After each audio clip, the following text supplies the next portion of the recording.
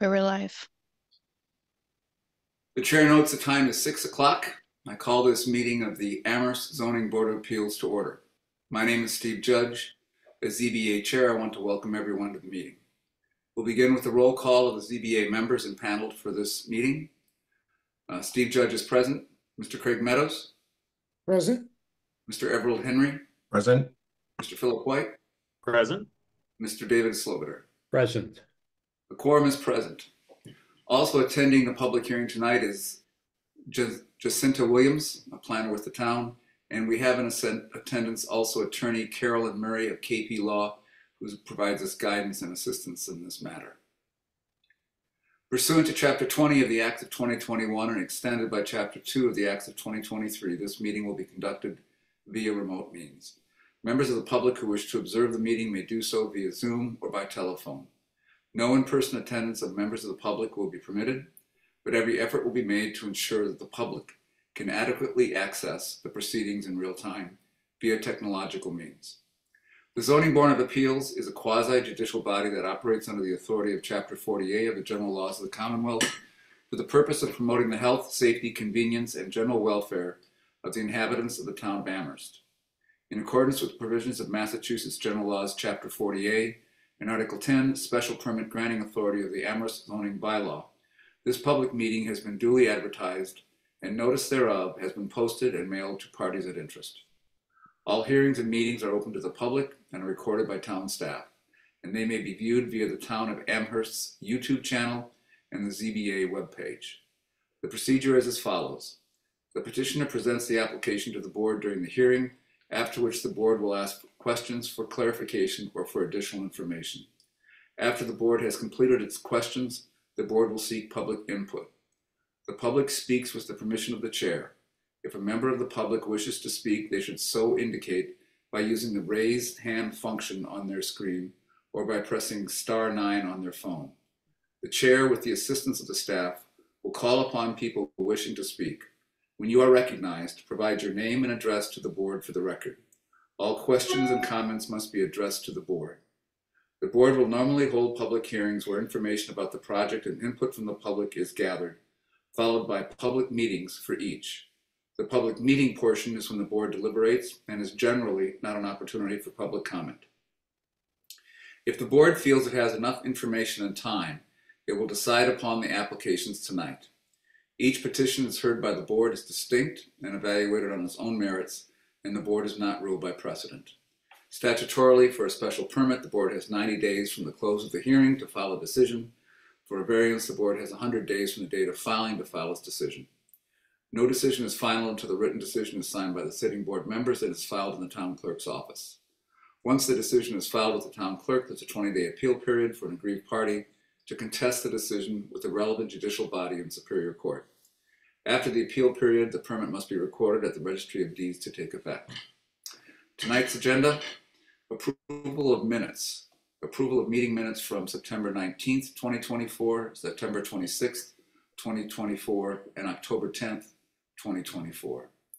A public hearing on ZBA FY 2023-18, ASD Shutesbury MA Solar LLC, request for a special permit under Section 3.340 of the zoning bylaw to construct a 9.35 megawatt DC, 4.4 megawatt AC ground-mounted solar voltaic array spanning 41 acres on a 102-acre site with accompanying battery storage at 3 parcels of land owned by WD Cowles Inc., identified as Map 9B, parcels 11 and 12, Map 9D, parcel 27 on Shutesbury Road, RO Outlying Residence Zoning District. Frontage and access to the subject parcels of land are located between 187 and 201 Shutesbury Road. This matter is continued from July 25th, 2024.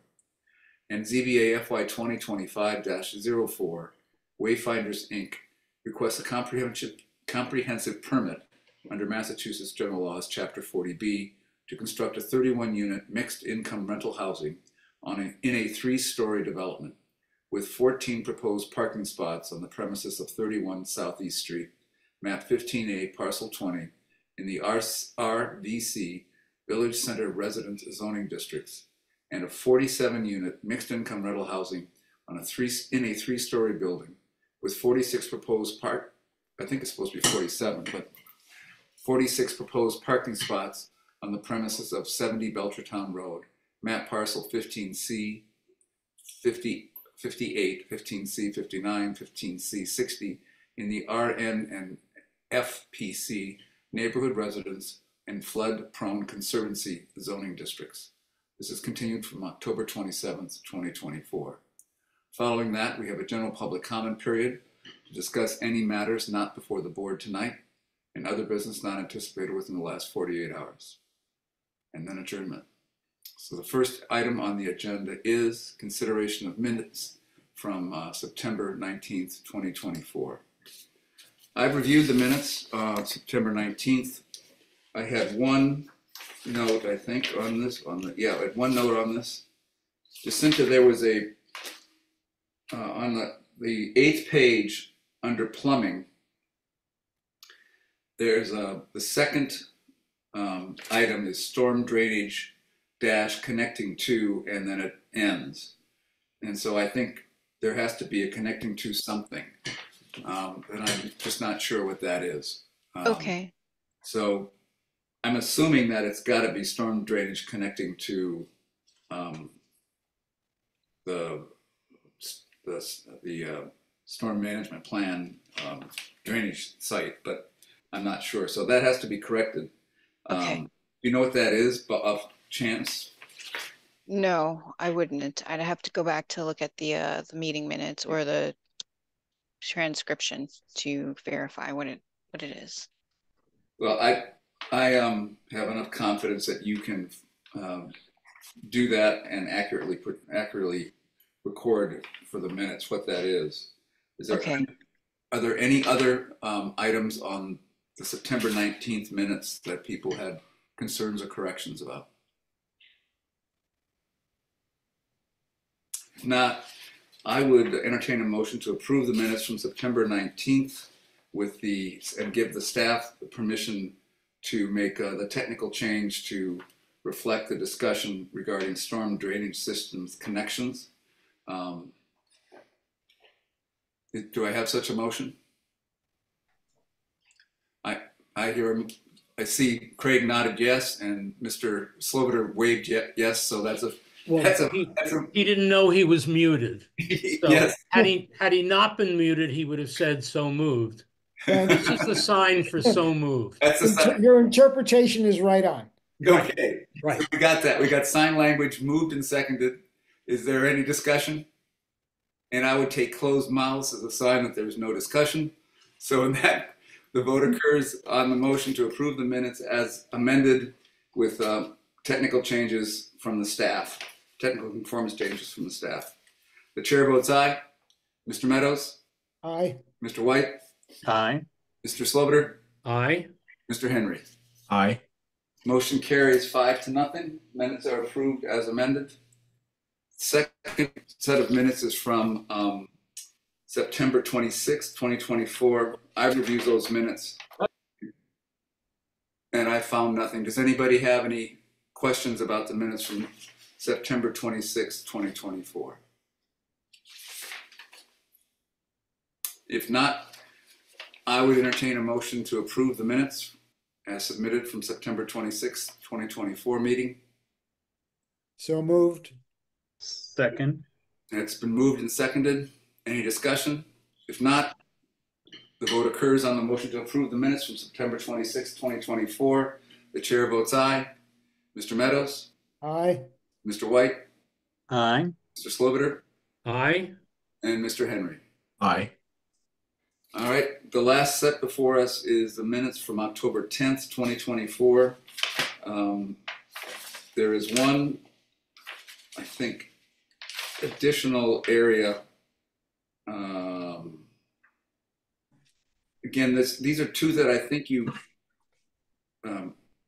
Ms. Williams, I think that there are two that you want to finish the sentence on. If we look at the page 7, it asks, the chair wants to make sure it's financially feasible for the town. The chair asks what the risk is of them taking on the project.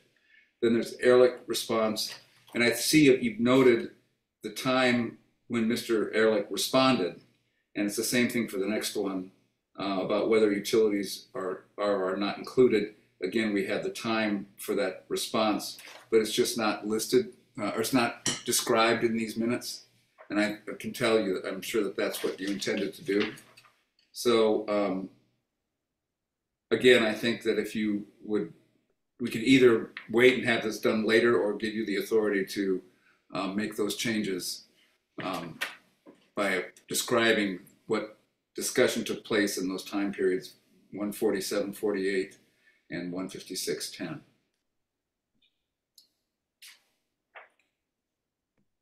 There are also some other highlighted sections I had questions about as well. Oh, sure. What are they, Mr. Henry? Yeah. I think on my, it's page 5. At the top of page 5, there's some highlights. All right.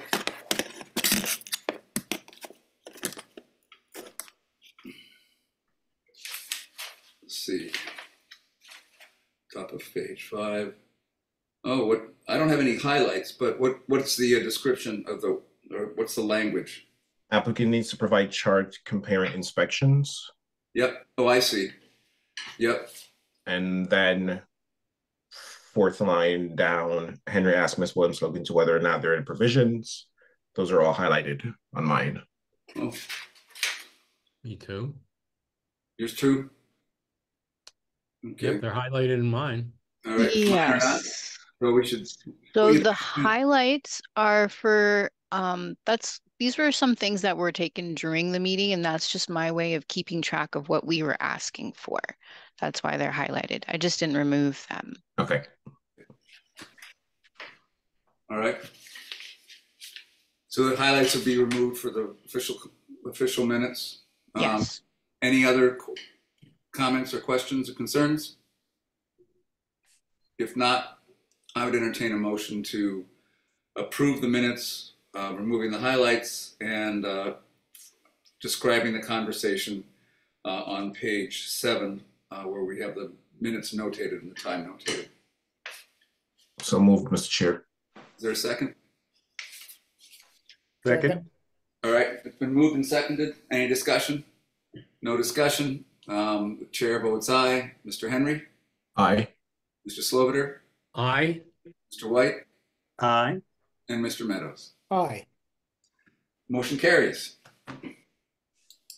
The minutes are approved. The next order of business is ZBA FY 2023-18 ASD Shutesbury MA Solar LLC. Do I understand that the applicant wishes to continue this matter and that we have a communication to that effect from the applicant's representative? We do, but I'm looking for Tom and I'm not seeing him. Well, if we have his letter Yes, we do. and the date that I think you mentioned to me was January 28th? January 23rd. January 23rd. All right. That date works for me. But what I would like to do is give people a chance. We also have another, let's see, it's myself, Mr. Meadows, Mr. Sloviter, and Mr. Henry are all on this panel, if I'm correct. Mr. White, you're not on the ASD of Shutesbury. That's right. And we only have 4 members on this panel. So can you guys commit to that date, or do you want some time to think about it and adjust your schedule and get back and pick a date at a later point in time? Muted. Right now, I'm available on the 23rd. I don't see any reason that I can't make it. Okay. So I can commit to the 23rd for now. As can I. How about you, Mr. Meadows?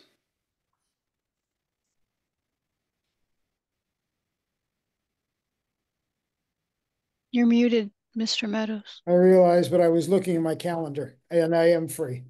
Okay. So let's put that, let's move to continue the Shutesbury Road until the 23rd of January at 6 o'clock.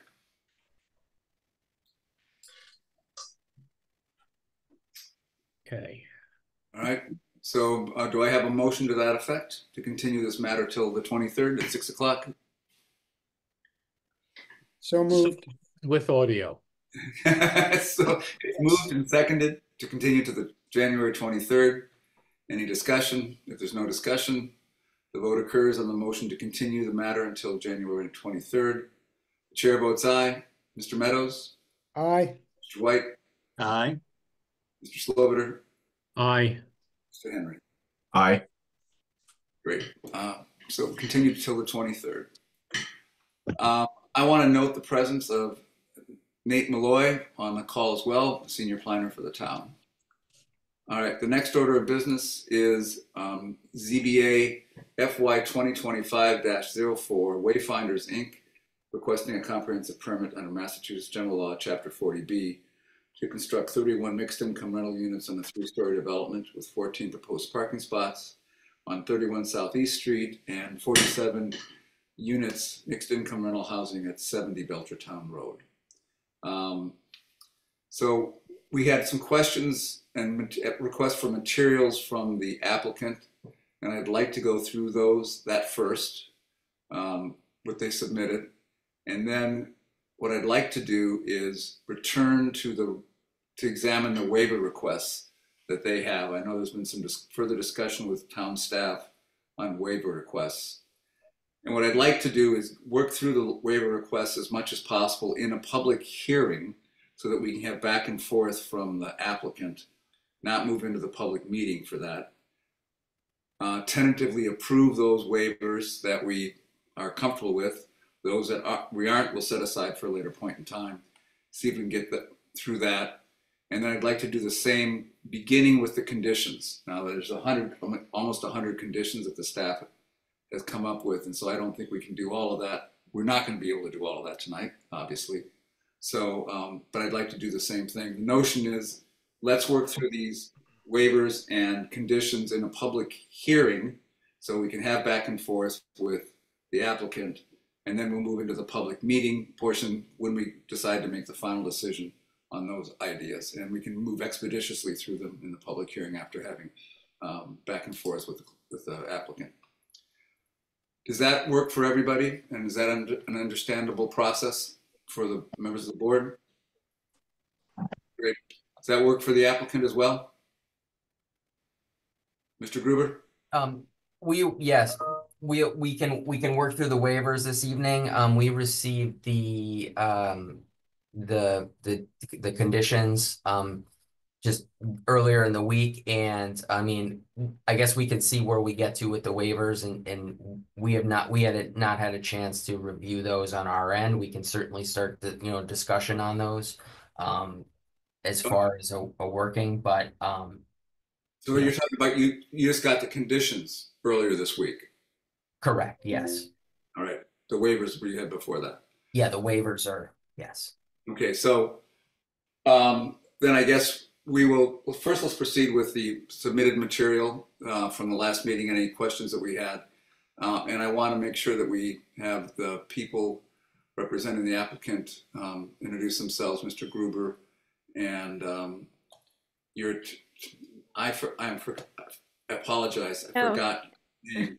Ellen Fryman, sorry. Yes, Attorney Fryman, I'm sorry. Changed the label on my box.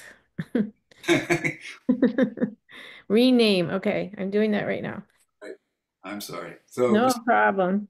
Mr. Gruber, give us your name and address for the record. Sure. It's James Gruber, a project manager in the real estate development department, representing Wayfinders, 1780 Main Street, Springfield, Massachusetts. And Ms. Fryman? Address is 1441 Main Street, Springfield, Massachusetts. I do want to go through the submissions that are provided by the applicant as well as by the town. We received presentation slides from October 17th hearing. There was a request to have the slides that were actually presented at the meeting, and they did that. There is a lighting plan revision for both 31 Southeast Street and the 70 Belchertown Road sites. Those are submitted 11/7. A refrigerant piping memo by AKAL Engineering submitted on the 7th of November. A typical sign detail was also submitted on 11/7/2024. From the staff, we received Belchertown Road waiver request submitted 11/8/2024, 31 South East Street waiver request submitted 11/8/24, draft conditions with revisions from 11/8/2024, and just today we got I think a marketing plan, affirmative marketing plan from the applicant as well. Those are the materials that I have. Are there any other submissions, Ms. Williams, that I should note? No, I think you listed them all. Okay. So the first thing is the presentation slides. Mr. Chair, if I may interrupt for a second. Absolutely. I did not see that marketing plan. Oh, it just came in about an hour before an email that I received about an hour ago. There was an affirmative marketing plan. It's about 11 pages, and it was attached to an email that I think Mr. Malloy first sent, and then Ms. Williams resent it. Okay, I found it. Thank you. Got it? Okay. Yes. So I mean, I think we can look at that, but it's come at the last minute, so we can't make a decision authoritatively tonight, but we can at least talk about it and they can describe it. So we did have presentation slides. Did anybody have any questions regarding that? I think that just it was just supposed to help us understand the proposal. All right, no question about the slides. The lighting plan for both 31 and 70 Belchertown Road. Did this involve, I mean, one of the questions that I had with the lighting plan, the previous lighting plan, it was just really hard to read and even the printed version is still hard to read. But it seems to me that this was supposed to be in response for the questions about light trespass to other properties on the Southeast Street site up to the, I guess it would be to the left of the building. Is that what this reflects as a change to the area to the left of the building, the neighboring property? Or did you make change? Describe if you made changes. Sure, Mr. Chair. Yes, and I'm happy to share my screen, and maybe I can pan and show where some of those describe some of the here we go. So yeah, and here is the Southeast Street site, and we did make some changes at this site. The areas of concern were that there was some very bright areas here with the with the numbers on them being in excess of 7 foot candles, and that and higher than anticipated in areas like this here where there were 2 lights. We had our lighting designer relook at everything to minimize any light trespass along the property line, and provided these updated drawings that show the average areas in a more detailed manner as far as the entryway, the parking, areas, and the in discussions with the lighting consultant and the design firm and the architect, a 0.1 is 1/10 of the light that a T light would emit from about a foot away. So that is considered generally as it's my understanding that's considered generally as an industry standard as not. It's sort of minimal trespass. Like my understanding that is like between 0.1 and 0.5 is anything above that would be considered light trespass, but anything below that is not. So this site, there wasn't a concern at this site. There's a fence along the property line here, and the lights are all downcast, and they have guards on them, so when you look up at the lights, you don't see the light, the emitting light, and it also helps so that it can control where the light is cast. So the 31 Southeast Street was updated for that, and it's more uniform lighting on the driveway area. And then at 70 Belchertown Road, the previous plan showed the light trespass. This is the property line here is in red, and the concern was that there was light trespass onto the abutting property here. Our lighting designer did the same thing with the statistics that are shown here to better delineate what the averages were and what the maximums and mins were in each section, and was also able to adjust the lighting so that we're at a 0.1 anywhere where it goes over the property line. I had sent this plan to the neighbor as requested by the board. I reached out to them. I sent them a plan and email, and then I followed up, a few days later with a phone call. I have not heard anything back from them on this. Okay. So that was in response to the board's. We had asked you to do that. Thank you.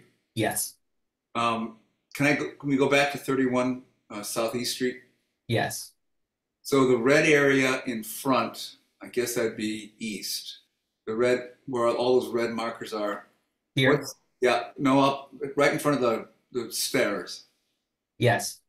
So all the way up, you can't see my cursor, but for the old building, there's the stairs that go up, and that area is that highly lit because that's Yeah, it's my understanding these are dimmable lights, and these are an XE, which is let's see if it's on here. They did not put the can type light or like a recessed light in. So it's just a recessed light here in the ceiling that projects down. okay. And then in front on the ground where we have the +7, +5, +5 down in front of the stairs, so towards the street, are those well lit or is that low light? Just it looks to me like that's well lit. Yes, the stairs are well lit. Stairs are well lit, and the pad in front of it, which is this area is the patio. Patio, and that won't be lit 24/7, right? Is that something that'll be lit when in use, or is that lit all the time? Or it's lit per the building code, per egress requirements, and then I can get the exact numbers that it does go down to in a dimmable state when it's not activated. So like motion activated to reduce the light when in the evening when someone's not there. Got it. Okay. Well, you'll please keep us informed if you get a response from the neighbor on the Belchertown Road site. Okay. Are there any questions about the lighting plan?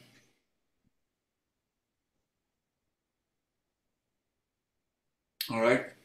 The next response was on the refrigerant piping memo by AKAL Engineering. And Mr. Meadows, I know you had some interest in this and some concern.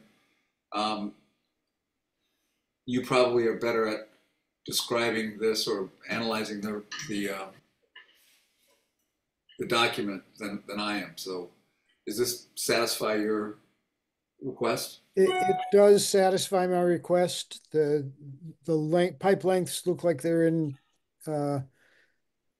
line with what the recommended piping is with Mitsubishi. I did have a couple of questions. If you could look further down in that memo.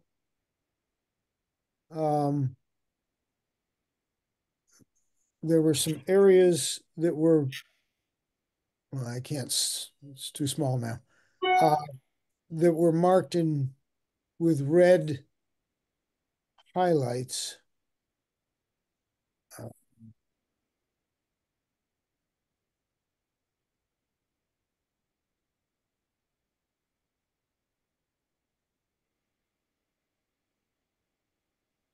Sorry, but I can't see them now. If you could just ask the engineer what the meaning of those are. We Yeah, can't see them right let now. let me see. It would Ms. Williams be able to see if there's a the Anthony Gray in the um audience and promote them to a panelist? Yes, he's coming into the meeting. One moment. Okay, thank you.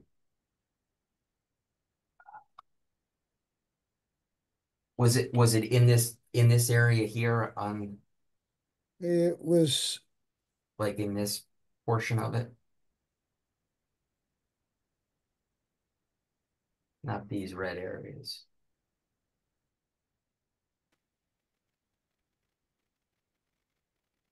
I'm trying to see where it was. My engineer who looked at it just wanted to know what those indicated. And then if you could just tell us what accommodations you've made in case there are leaks in the system at all. There's a great deal of refrigerant in those pipes. And one of the concerns I've always got with this type of piping is that if you get a leak, you've got a problem. Yeah, so every circuit, So, Mr. Gray, just give us your name and address for the record, and then continue. Sorry. okay, this Anthony Gray with ACAL Engineering. I'm the mechanical engineer on the project. Yep. So all of these systems have are valved at the branch box. So if there is a leak, it's only going to be like in a certain segment of the piping system. It's not like the whole refrigerant of the whole system is going to leak out in that area. So we do have that. Beyond that, the code based on this type of system, the code doesn't require us to put any specific leak detection in this system. If that's something that you guys want us to look at, we certainly can do that. But our system right now is going to be designed per code, which doesn't require any refrigerant leak detection for this type of system. I think it would be a good idea to take a look and see if you can determine if you can manage to get leak detection in the system. Sure, we can look at it. I will say that it's not typical, but certainly we can look at it. It's atypical. Thank you. And were you able to locate where those areas were that your engineer had a question on, and maybe we can No, I'll give her a call during the break and see if she can tell me where that is. Okay.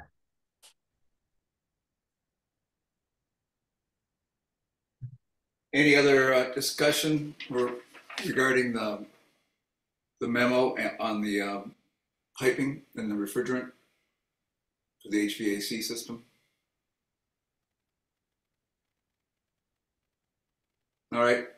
And Mr. Meadows, if you do get additional information, we obviously can return to this topic at a later point. Thank you.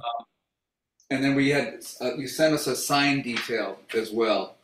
So is that the sign?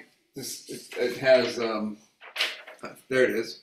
Is that what you intend to use, or is that just a placeholder for what you may or may not use, and just a placeholder? Can you tell us?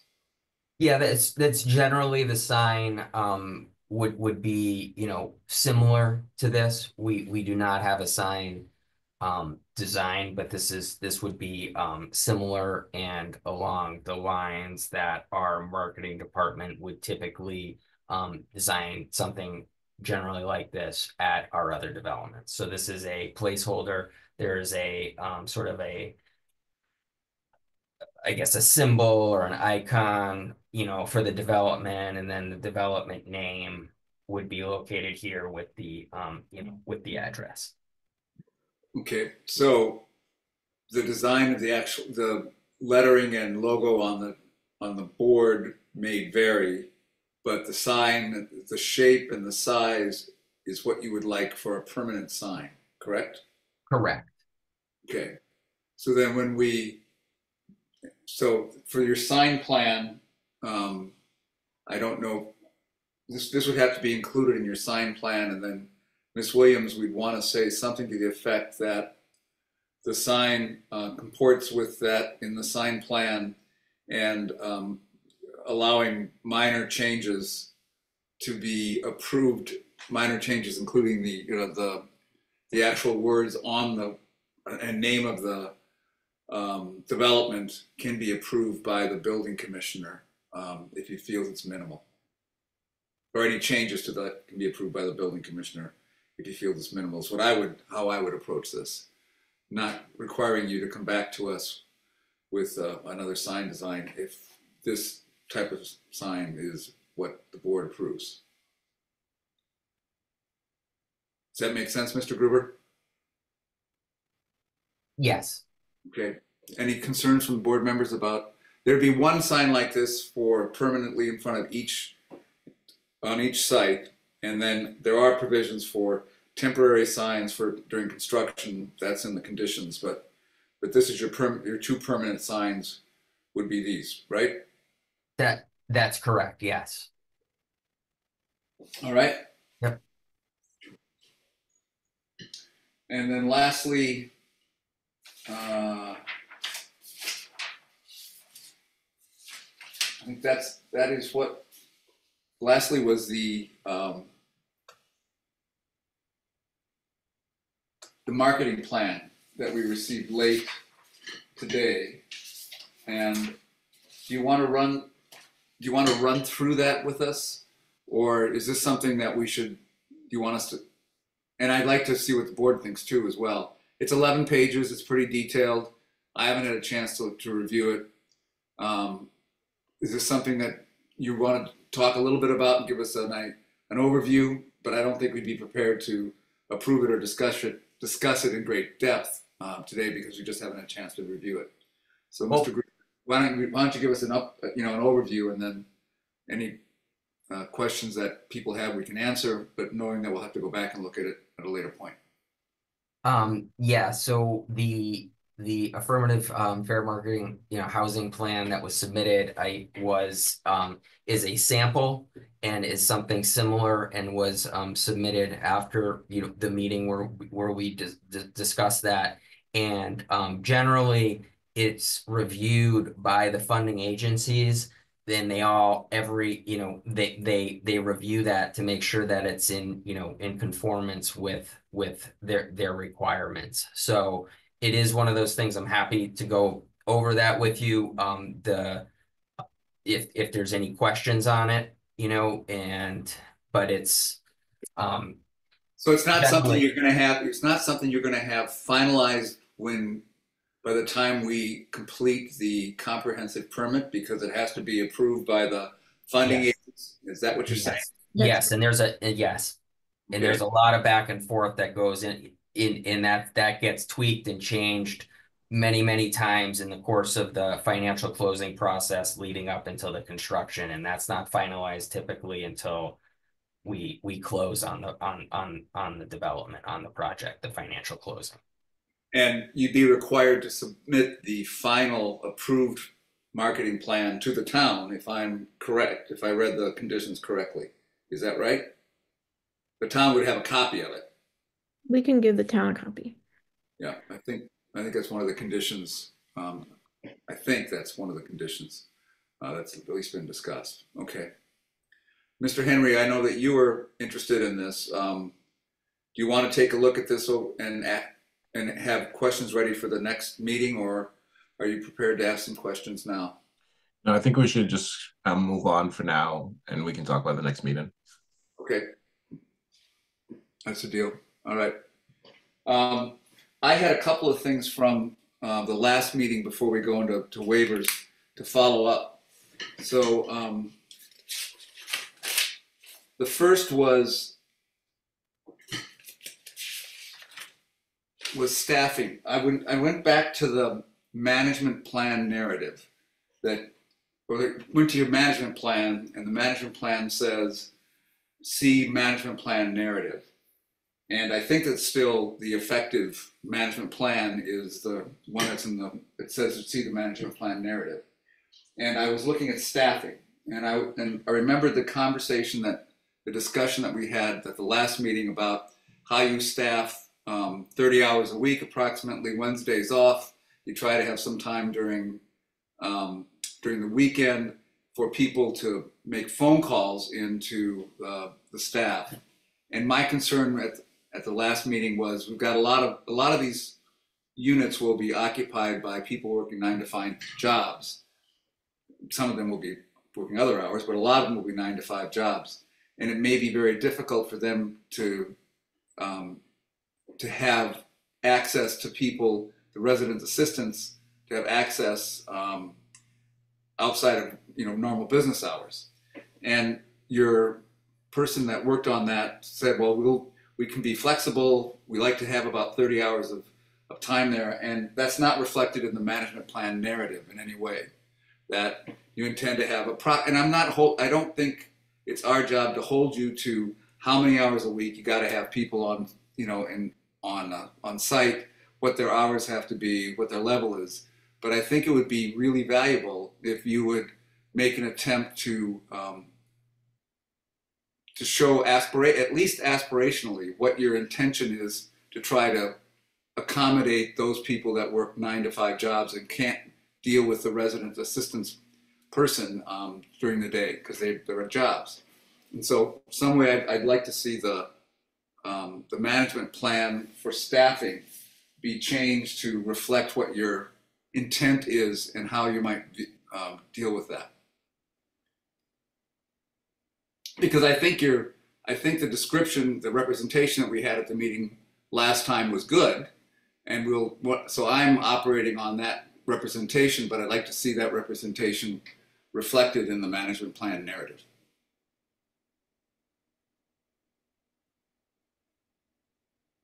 Yeah, and I'm happy to send a revised management plan narrative that includes something more along the lines of what our staff had mentioned at the last meeting, because that's what the intent is. So yeah, that's the intent. So that'd be good to have that management plan narrative. I'd like to have that follow through. That's one thing. Thank you. We look forward to that. On the parking plan, again, you just said we're going to manage it. Do you intend to have stickers? Do you have hangers? Are you going to have especially for the Belchertown Road site, which you have 47 places, and there's a possibility that people might decide that, oh, that's a big parking lot, and there's a bus stop right over there, and I don't have to go all the way downtown. I'm going to throw my car in there, even though he's not a resident, and then jump on the bus to school or to work or whatever, and get quote unquote free parking. So how are you going to approach that? Are you just going to manage it by visual? Are you going to manage it by hangers? Are you going to manage it by a sticker on the car? How are you going to do that?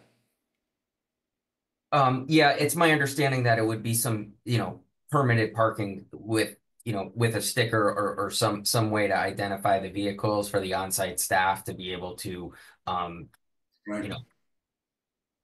I guess, monitor that area. And just, you did say 47, there's 47 units and there's 52 spaces there. 52 spaces, right. That's right. Thank you. Those numbers have changed and I can't keep them straight. Yeah. So that's great. And I think that should be put in the parking plan narrative then, something that to the effect that we will have a system that identifies individual cars that are approved. And you don't have to tell me if you're going to have a hanger or you're going to have a sticker. That's up to you guys. But you're going to have a system to identify which cars belong there. So put that in the parking plan narrative. Okay. Yes, they have to be registered with our property management. Yep. So something about that. Yep. Another thing that came up in some discussions is people are going to take their, especially in Belchertown, people will take their trash down to the big trash area and put it in where there's the enclosure and there's the big dumpsters, and they're going to have to walk through the whole building to get out downtown, get out of the building, walk to the dumpster. If we can put a picture of the, if you have a picture of the first floor of the Belchertown. Yep. Hold on. Yep. Hold on one moment. My concern is that that's a really long way to carry your garbage. If you're just doing a couple of bags, it's leaky. You know, garbage is not always the easiest thing, and it may be a long ways. I'm wondering if you have an idea of putting some type of carrier or kind of like not a wheelbarrow, but some kind of a way for people to move their garbage and trash more easily than trying to carry it through that whole building and then outside and drop it in the trash area. I'm trying to think about what's the most efficient way to do that, and where would you store such a thing? Right. So, and yeah, this came up, I think, in discussions at some point, and we looked into this, and we discussed it with our property management team, and their response is that if this type of the trash and how you take care of it is just that the residents just need to be educated on how to do that.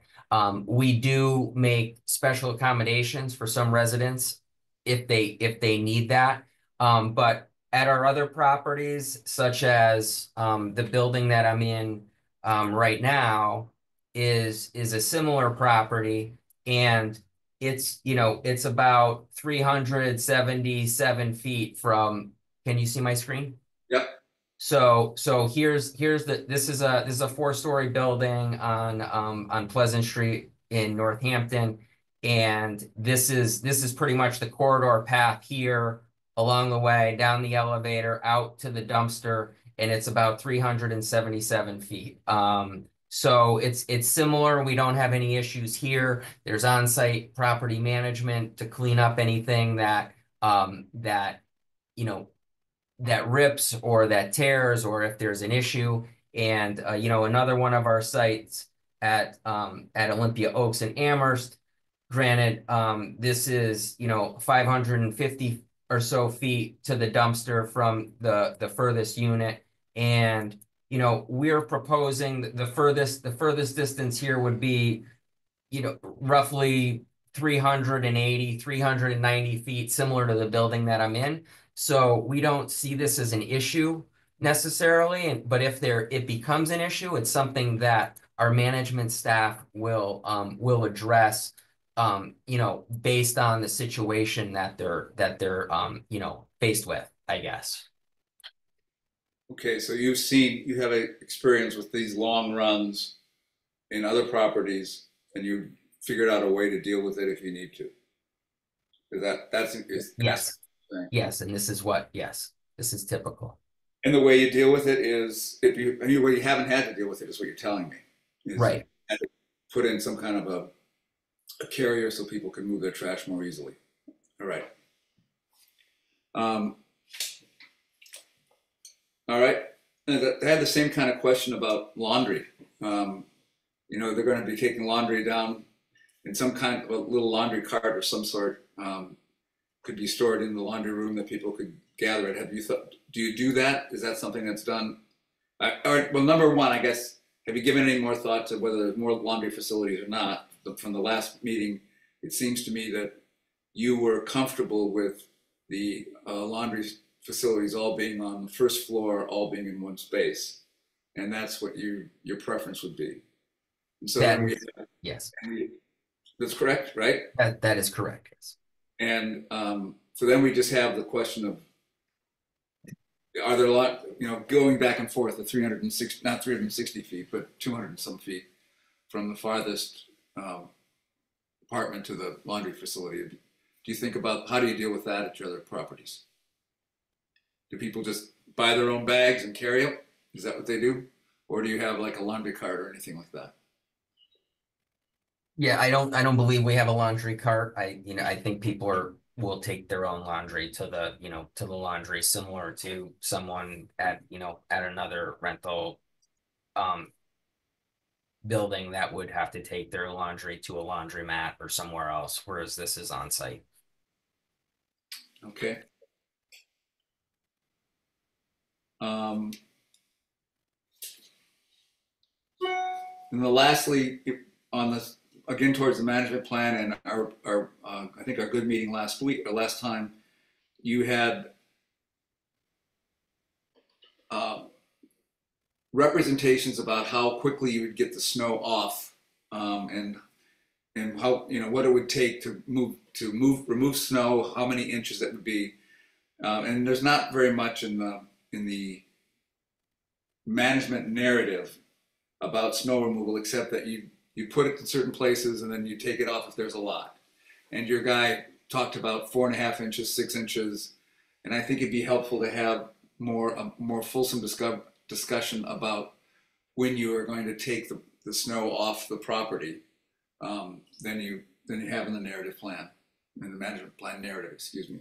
It would represent, again, what your guy talked about at the last meeting, which made sense to me. And again, it's not a hard and fast number. I don't think if it's 10.1 inches, you're in violation of your comprehensive permit, but it shows that this is what your intention is about removing snow when it gets to be so high. And it shows that you've thought through, when we have that much snow, we don't have very much room, especially at the southeast site. So I'd like to, if you'd review that, and I think it'd be helpful to, give a more fulsome description of the snow removal process in your management narrative. Yep, I mean that's something I can take a look at. I am a little concerned though, because I believe that the management plan says that when it becomes, as you had mentioned, when there becomes a stockpile of it being too much, it would be trucked off site. To describe how that happens is difficult, because it's going to be it's very dependent on the weather. You might get a 10-inch storm, you plow up the snowbanks and it's very light snow, so it's a small storm, right? Or it's a small pile, or you have a warm spell for a number of days and it all melts and that sort of thing. The intent of Wayfinders is to, if it's an issue, to remove it from site. And I'm happy to revise that. I just want to be clear that I want to make sure what sort of detail you're looking for that to be revised to. I guess I looked at it and I thought it was less than fulsome. So when I'm trying to find it here. It says we'll contract with a third party. We want to clear the walks. Compliance with local rules dictate we clear the snow from the sidewalks. We have porous bituminous pavement. We anticipate that on-site snow storage will suffice, with snow storage areas depicted on the site. In Exhibit 6, however, if necessary, excess snow will be transported off-site. That's all it said. We got one sentence on that. I just thought it made sense to do more what you just talked about. Okay. So that so that's there. All right, that'd be great. And lastly, we already talked about the signs. That's everything that I had from last meeting. Do other people have other questions and follow up from our last meeting?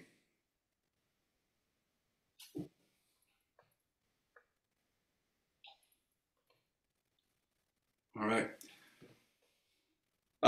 If not, I think we could go to discussion of the waivers. And so as I said, the way I thought it made the most sense to discuss the waivers requests from the applicant is to run through them, identify those that we think are not a problem, and then identify those that we may have a problem with, or we need more clarification, or there has to be some work done on, and do that in the public hearing section where we can have a conversation about it.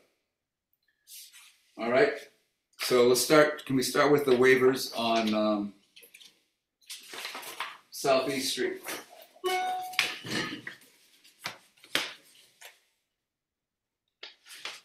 And Ms. Williams and Mr. Malloy, I know that you've also, and Ms. Murray, you've also all worked on these, so feel free to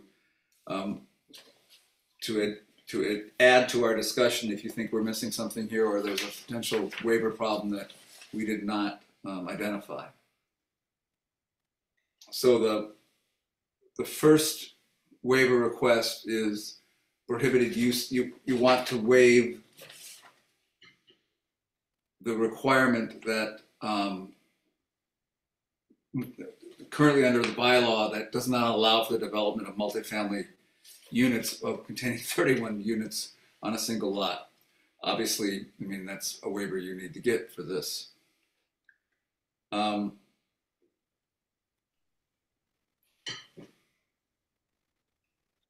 Second waiver really just kind of describes the type of units that are in the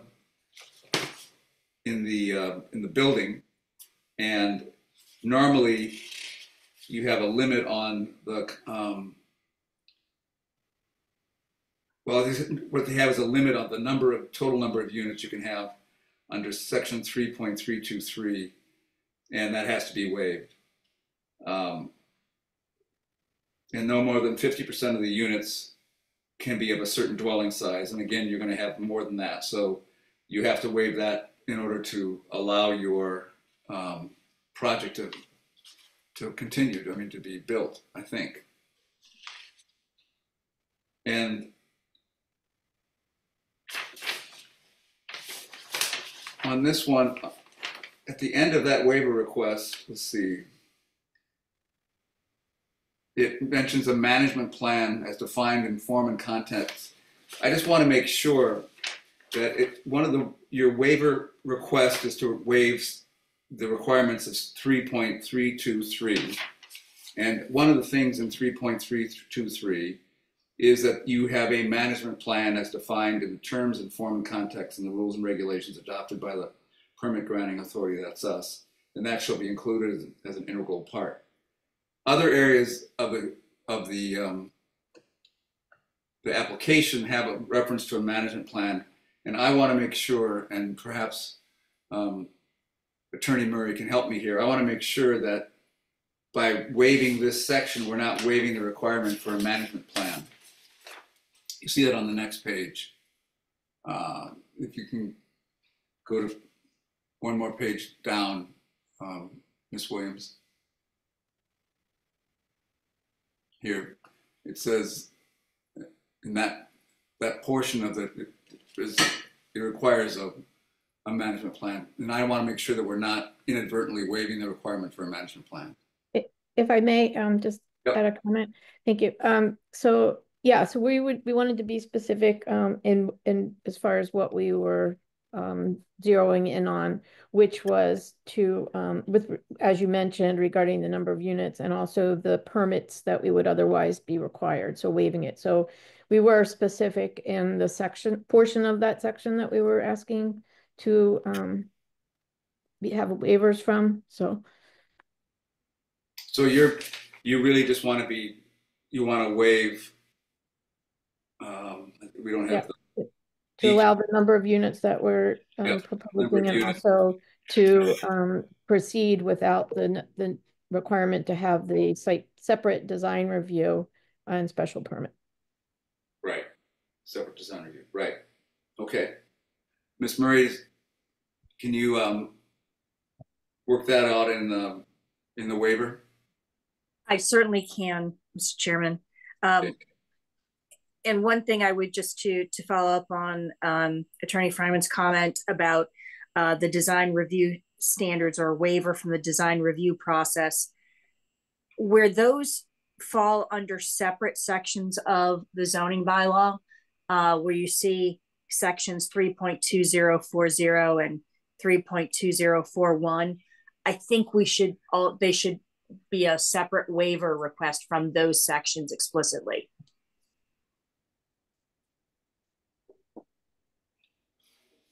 Okay. All right. So who's going to draft that? I just want to make sure that gets done. I think between myself and Attorney Fryman, we can probably work out this language for the board's further review. All right, great. The next is wait, and please, board members, if you have a question or a comment on any of this, please just interrupt, because I'm looking at paper and not at the small little pictures, representations of you on the screen. Number 3 is a side yard setback for a shed. We've seen that on the drawings. It just means that it's going to be closer and it's going to be higher than would normally be allowed in the town. I think they need that for materials and equipment storage. I don't have any problem with that waiver. Mr. Chair, Mr. Chair, can I just ask a question on that one? Because they're asking to include, you know, a shed of 10 feet. Or they're saying that it'll be between 10 and 12 feet high, and it'll be 10 feet from the property line. Right. If it's 10 feet high and 10 feet from the property line, then it complies. And the waiver. So right. I don't know whether they want to think about, are they committing to a particular size of shed, or at this point, do they want to commit to, it's going to be a 12-foot high shed located 10 feet off the property line?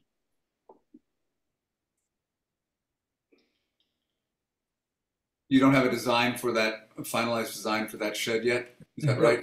Those are like a prefabricated shed, typically that we would purchase, and they range in height. That's why the range was placed in there to allow for a little variation depending on you know, where that item was to be sourced from. So we can adjust as needed, but yeah, instead of saying single story, we can put the specific height there. Well, not specific, but the range. Isn't that what you proposed, 10 to 12 feet? Right, but I'm just saying in the waiver, we just referred to it as a single story if that was the issue. Well, no, I think the issue is that it might be 12 feet, so. Right, so I'm saying we would say 10 to 12 feet as opposed to 1 story, if that makes it clearer. That's what I see in the proposed language before me. That gives them some flexibility, doesn't it, Attorney Murray? It certainly does. Like I said, if the board's inclined to grant the waiver and it ultimately turns out that they put a 10-foot high shed 10 feet off the property line and the waiver was not needed, it's really no harm, no foul. Right. Perfect. I don't have a problem with 3. With number 4, it's fence height. I think that's been indicated on the site plans. I am not troubled by the fence height waiver. I don't think the staff is, and I haven't heard any concern from board members.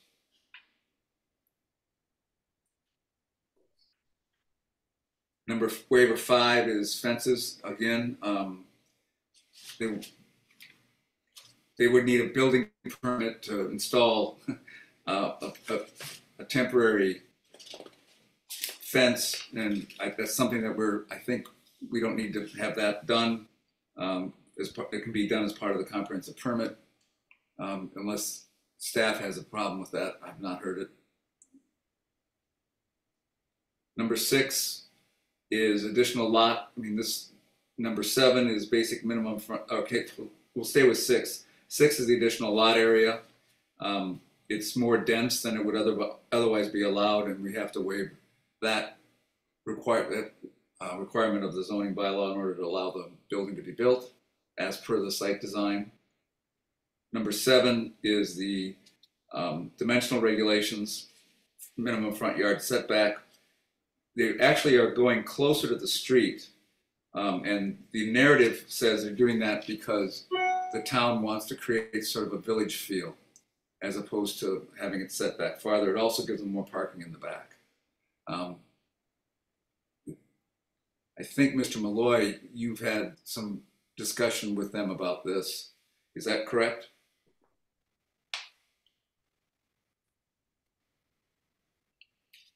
Is Nate on? Ms. Williams, do you know if that's the rationale behind this? I don't. We would have to have Mr. Malloy confirm that. I am on it. What is the question about the front setback? Yeah. The reason they're closer than 15 feet is because trying to creates more of a village feel. Is that right? Right, and in the program we had for the site, try to fit a lot on there, and so, Yeah. yeah, it that's what it needs to be. And then there's the common, there's a wide right of way in front of that Yep. property. Yep. All right. The same thing in the rear. You got the minimum side setback. You just needs to be closer to the Yep. property line in order to allow the building to be built. Right. Right. Okay. That's number 8. So 7 and 8. Number 9 is again another dimensional regulation. This is again on mean roof height is 35 feet, and they want to go up to mean height of 36, but the penthouse is 39 feet. It's part of the design. I think it has to be accommodated. Otherwise, the building doesn't work. Parking. We've had a lot of discussion about parking, but there's no way there's enough land to provide for 2 parking spaces, and they're going to work on town's parking. And one of the conditions is that the developer work with the town to try to find some way to increase the amount of residential parking on public streets in that area. But this does allow 14 on-site parking spaces for 31 units, which is substantially less than what would be normally required, I mean. Waiver 11 is again parking. It's a setback issue. Again, it's on a small lot, so it would allow them to be developed within 5 feet of the building, which normally I think it's 8 feet, which is the restriction. Again, it's a case of we got really tight space. And number 12 is design standards and landscape standards. Compliant with the street and site work construction standard adopted by the town council. Waive compliance with the street and site work standard. So how different, I guess the question I have is how different is the project plans from what's required by the site work construction standards adopted by the town council? What are we waiving here? Well, there are no standards as far as we understand. Can staff confirm that or respond to that? Yeah, we have not located those standards. So there had been some older ones, decades old, but nothing that was more recent. So, they had a curb radii, which I think is maybe another waiver, but other than that, there really isn't anything that we could tell. But without knowing what those standards are, then we have this waiver request. You're not concerned about that waiver? Okay. No. All right. The curb, then it goes to the curb radius question. You just mentioned that. That's the next waiver. One-way use would be 18 feet wide. This is 12-foot curb radius at the driveway apron, and allow a 12-foot curb radius. And the curb radius shall be a minimum of 15 feet normally. And that's just because, again, the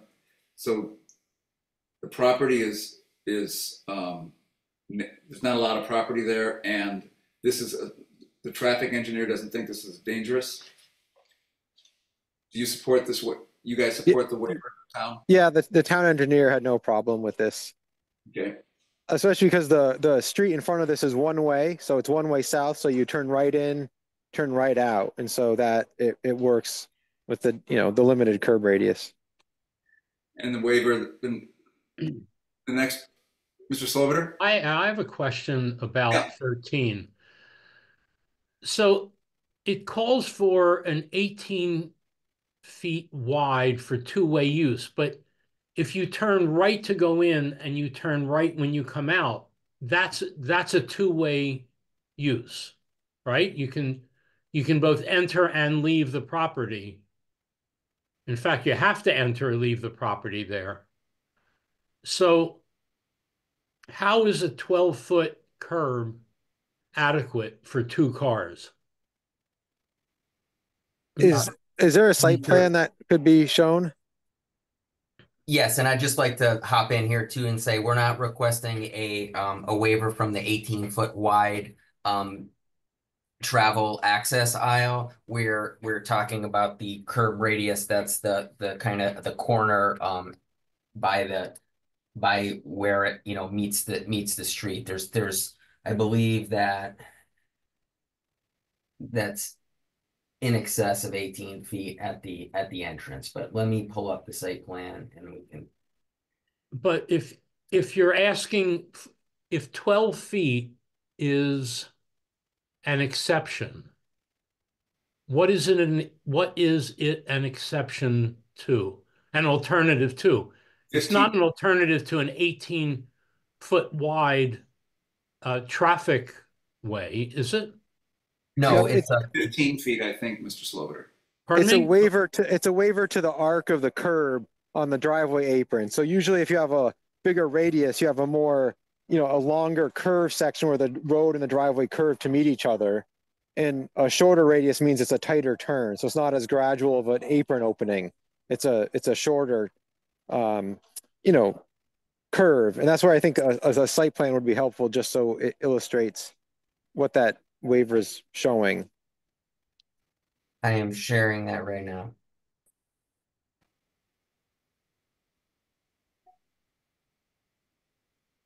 Are you able to see my screen? Yep. Yes. Okay. So let's see. Great. So can you see my cursor here? This is a larger curve radius here. This is the 12-foot radius. So this is from 12-foot circle right here, and that's what that waiver request is. Oh, okay. The 18 feet for the travel lane between the two, that's still 18 feet, right? Yes, yes. Oh, okay. All right, good. Thank you. That answers it. Thank you. Thank you. That clears that up. Thank you. Yep.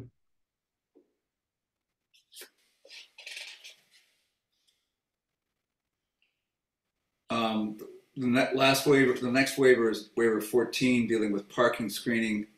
The requirements under the bylaw provide effective screening in parking areas to adjacent streets and properties.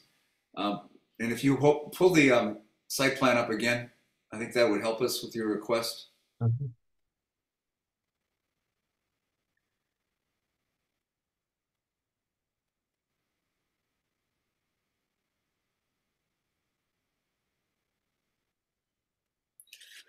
So the screening is you can't screen in the back parking lot because that's not. I mean, that's all going to be fields, and if you screen there, then you've imposed upon the parking area back there. Is that correct? That's one of the areas that you. Yes. You don't have additional screening because it goes into a field of our meadow and not into property. Is that correct? Yes, and there's vegetation on the opposite side of where this existing fence is here. And where there's houses. Yeah, right. The houses are back up over here, and there's a field over in this area here. And you don't have screening in the front where you just light trespass from the cars would just go onto your own and against the building. Here. Yes. No, not there. I mean, right in back of the transformer or the energy square. Right. There. Yeah. Right here. Yep. This is a landscape area here, but yes, there's a walkway here, and this is the community room here. There's no reason for screening. So is that the reason you're looking for the waiver? Yes, because in this area here, it's just we have we provide a 6-foot high fence and some plantings along this this area here. Around in this area, there's not additional plantings. However, there's existing vegetation on the opposite properties within the wetland area. Got it. Any questions regarding that from the board? Waiver 15 is allows you to have bicycle racks indoors.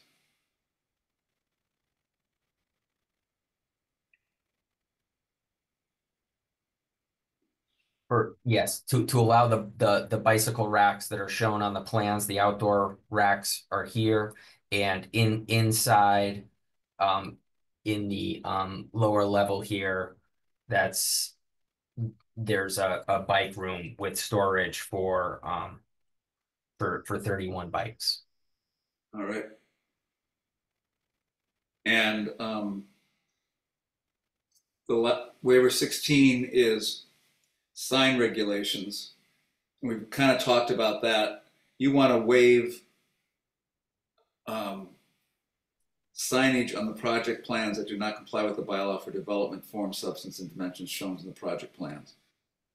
Does that sign that you showed us not meet the bylaw requirements on a permanent sign? Is it too large?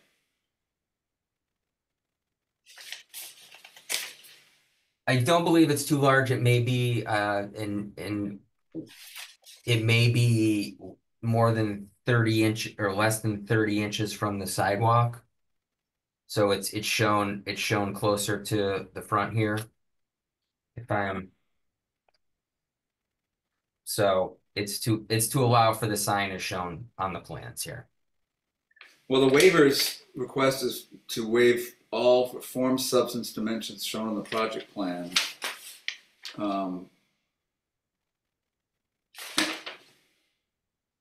I don't want to waive all that. You just want to waive the placement, right? You're not asking for a sign the sign in and of itself violates the zoning bylaw. You're asking to be able to place the sign in a place where the zoning bylaw would not otherwise allow you to place the sign. Am I You reading? can make that more specific and Yeah. Identify that. Yeah.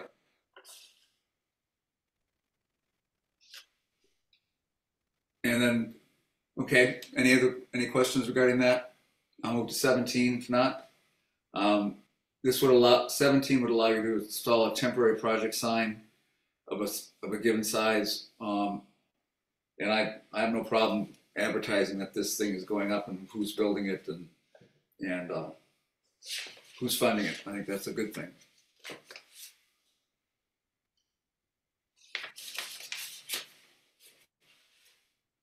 And 18 is also signage.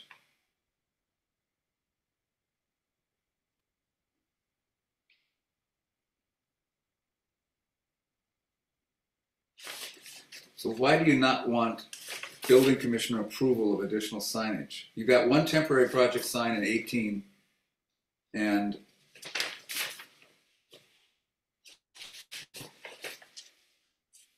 one temporary project sign on 17. 17 is where it wants to be placed. It seems to me that if you want to have It's fine for additional signs, but we didn't want to go through the process with regard to the signage that we're proposing now. you don't want to say that again. We didn't want to have the separate approval process for the signage that we're proposing now. If we, as you mentioned earlier, if we have additional signage or changes, we will be happy to go through the building commissioner to do that. Okay, but the waiver request is you can do it without separate building commissioner approval. Right? Am I reading this wrong? To install one temporary sign of a certain size constructed of plywood without separate building commissioner approval. Right, that's what we're asking for. And you don't want to have the building commissioner approve your temporary sign? We want it as part of this process. It is part of the comp permit and not have to go through a separate approval process. But if this is minimal, Mr. Chair, if I may, I think one of the other reasons for this waiver is that the building commissioner can grant a temporary sign provided a maximum of a 3-week duration. They actually want this temporary sign to be up for the duration of the construction. But we don't have, so you want us to approve a sign that we haven't seen and we don't want to, and for a longer period than the town would allow and not to have the building commissioner look at it. Right? That's what we're asking for. Yeah, that's kind of what it is. I mean, like we can create the criteria on which we would have that sign. It's a typical sign that has all the lenders on it and, you know, the finance. all that kind of good stuff. Yeah. I mean, I think that should be there. I mean, believe me, but you know, I want to see what you This would is do. this is a typical construction sign, and this is what I think is what you would expect and what you had described. And does that seem? That's fine. And Mr. Malloy or Ms. Williams, what does the building commissioner think about this? Do they need to approve it? Yeah, so typically we would, even on the town projects on funded with Block Grant or Mass Works, we would have to have a project sign that size that could stay up for, 4 months. And so we know, temporary might be the length of the project, but it's not a permanent sign that remains after, right, the project's complete. So we don't need to have approval. So you're not worried about it not being approved by the building commissioner? no. Okay. All right.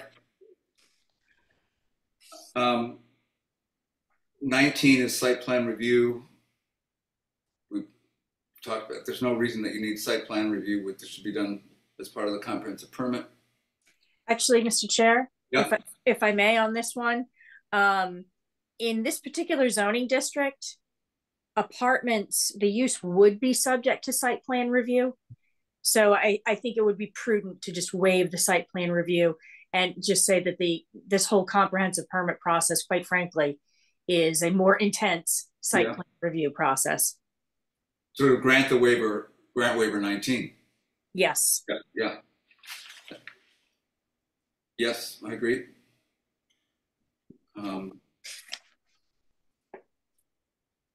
Create driveway access without any applicable fees and the ZBA acts in place of permitting authorities in the comprehensive permit serves as master permit. So is this a curb cut issue? Is that what this number 20 is? And would there normally be fees paid to the town for a curb cut? Is that what this is all about? And is the curb cut regulated as to where it can be cut and all that? And are we waiving all that? And because it's in the site plan, the approved site plan, is that the thinking here?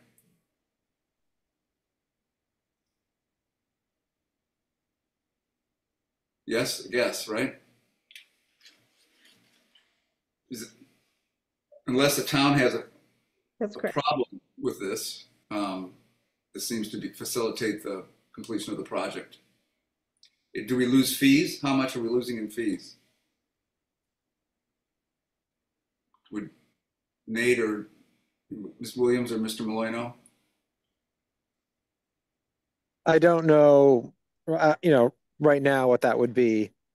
All right. Well, when staff reviewed this, we don't have a problem with this waiver. There are some other ones where we didn't want to waive the fee. Yeah. But this one it was acceptable too.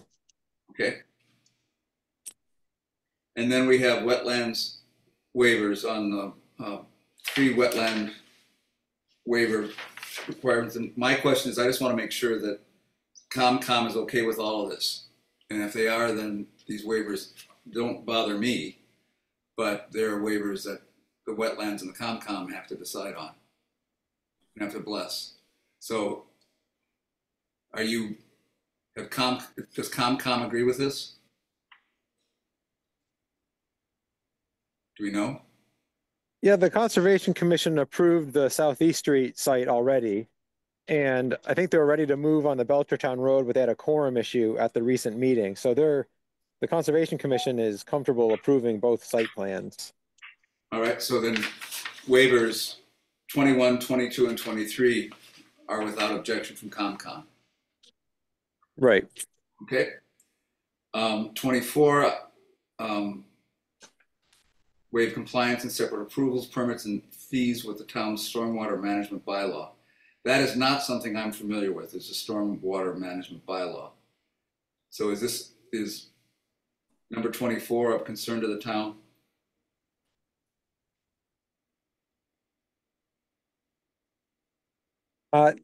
No, not at this time. they have to have, they're meeting DEP best management practices. They have, they'll have to comply with what they've provided to the Conservation Commission and the notice of intent. And so, they have, as part of the review was, like the TSS removal, storage and release of stormwater. So the town's satisfied with all of that. Okay. Any concerns from the members? All right. If not, number 25 deals with demolition of potentially historic significant buildings. I don't know what that is on this site that is being demolished, but so Mr. Chair, if I may, I had a similar question because I didn't realize we were demolishing a building, but Attorney Fryman had brought to my attention how demolition is actually defined, and the definition includes the act of pulling down, destroying, removing, or raising 25% or more of the front, back, or side elevations of a building. And it appears that, at least with respect to the existing school building, one facade is going to have to be taken down for connection purposes. So it's not your typical demolition delay of a historic building. Got it. That has to be done for the project to go forward, as currently drafted. Yep. Correct. The next one deals with sewer use regulation approval. This one I am a little more concerned with. What you're really saying is you just want to have input into the permit process, as opposed to getting the Department of Public Works to approve your sewer connection. And I don't know why we wouldn't require, I don't know why we waive the requirement that the Public Works Department approve the sewer and water connection.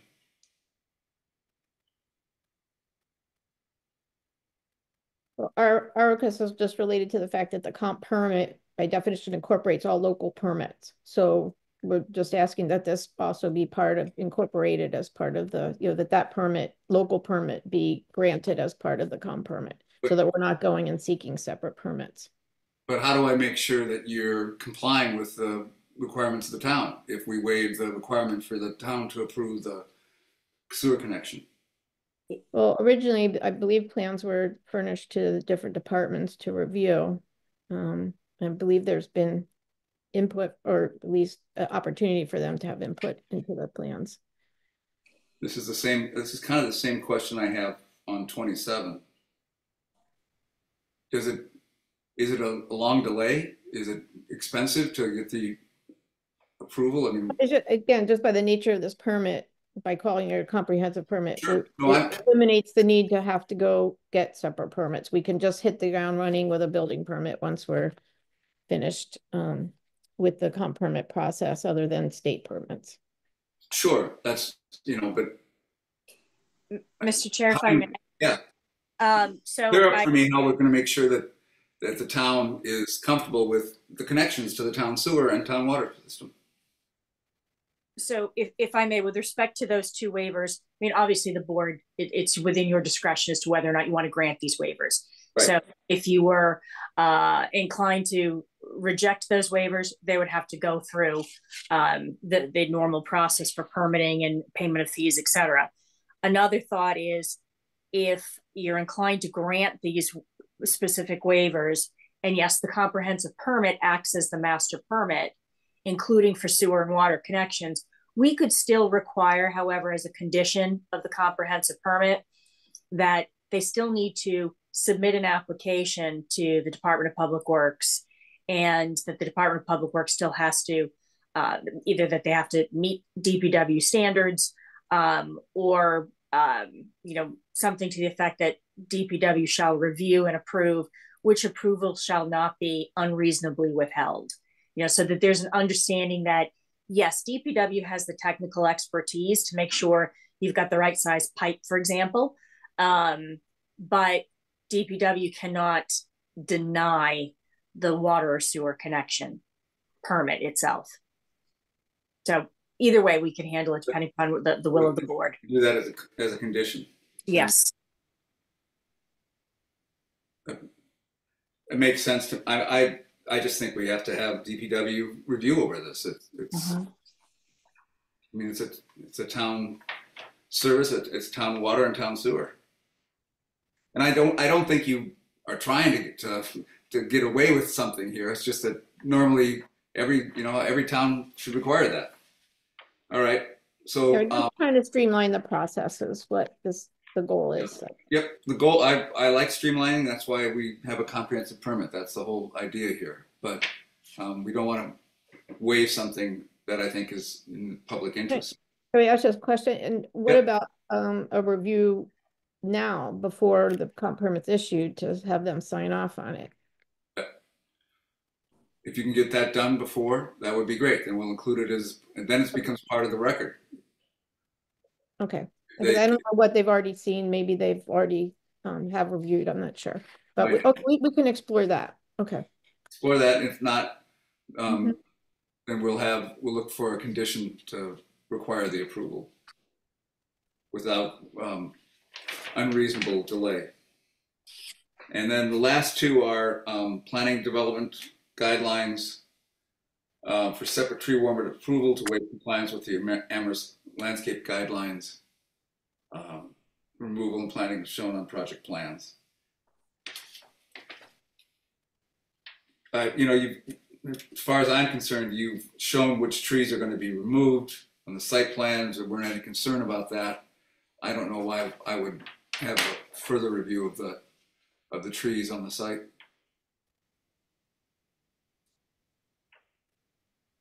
All right, and the last one is development plans. To allow waivers to requirements in local bylaws and regulations relating to dimensional use requirements to the extent necessary to build a project. Project as presented on this project plans and any subsequent amendments that may be subject to permitting authority and are so approved. That just, I read that and it looks like that's just a big blanket waiver of almost anything. What's the purpose of this waiver request?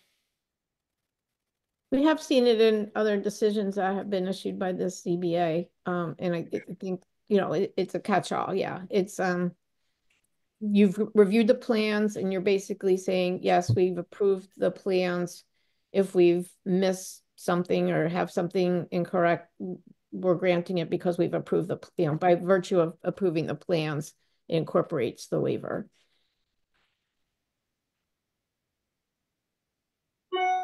But does this bypass any review by the building commissioner if we say yes to this provision? We're not going to. We're not changing anything. We're not changing any of the anything that has been submitted and approved by this board. We're not changing anything. That would have another process. We're just saying you've signed off on everything that we've submitted, and we've identified all the waivers that we believe are appropriate. If something is just inaccurate, but not changing the plans, is again just a catch-all.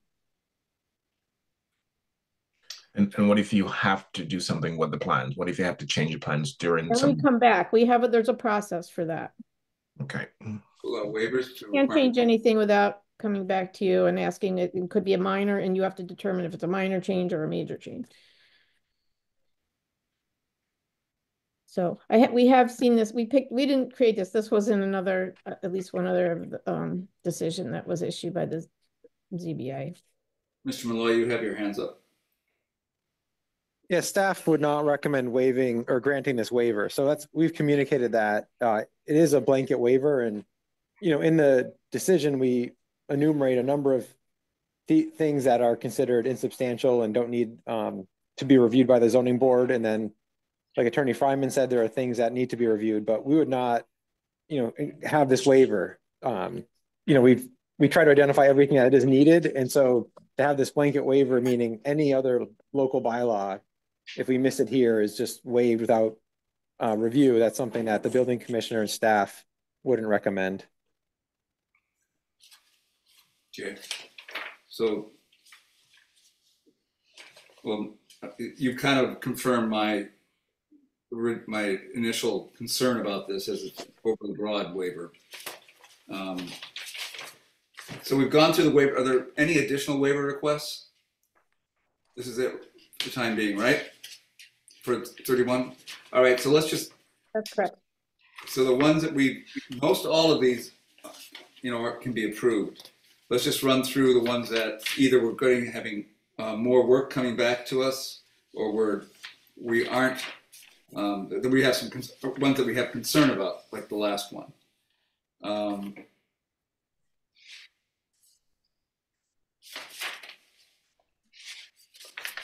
Attorney Murray, have you kept a list of these? Which ones? I have. Do you want me to go through them, Mr. Chair? Just give us the numbers, the ones that.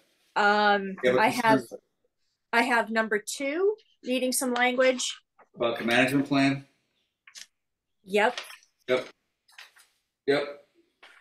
Number 3 as to the actual height of the shed. All right. Okay. Going through my pages, bear with me. Yep, I'm going through.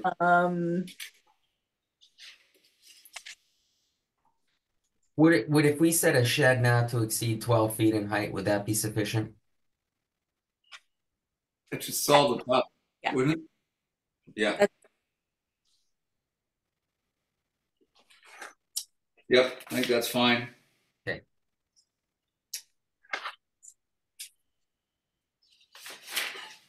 I think most of the other ones were explained.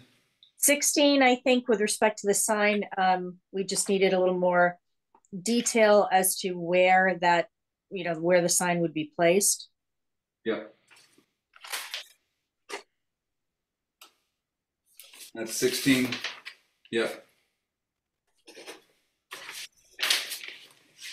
And then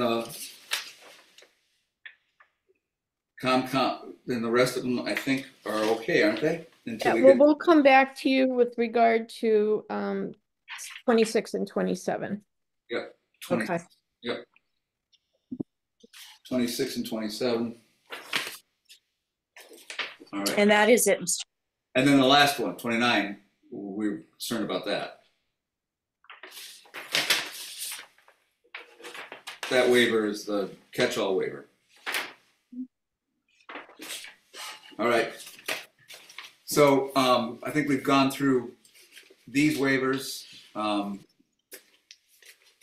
We've got some work on it. We'll come back next week, but I think when we go through the waivers the next time, we've pretty much eliminated a lot of the discussion that we need to have, and just will focus on coming back for the ones that we had identified as having concerns about at our next meeting. Any comments from board members before we go to break and then come back and do the waivers for Belchertown Road? If I may ask the applicant one question on number 29. What is the impediment or downside if we deny this request, number 29? I think we just have to come back if there was something that we saw that was inaccurate, it wasn't reflected correctly in the decision that was part of what was approved. Again, it's not changed. We're not changing anything as far as what's been submitted or what been approved. It's just how it's characterized in the decision itself. I don't know that it will be a problem, but it's just kind of a protection provision, saving time and avoiding us having to come back. But there's also, I'm going to look at I'm going to find where what other decisions where this was granted and see if it was we can talk about it. Right. I think it was, I think it was the Valley CDC decision for Ball Lane that had a similar waiver.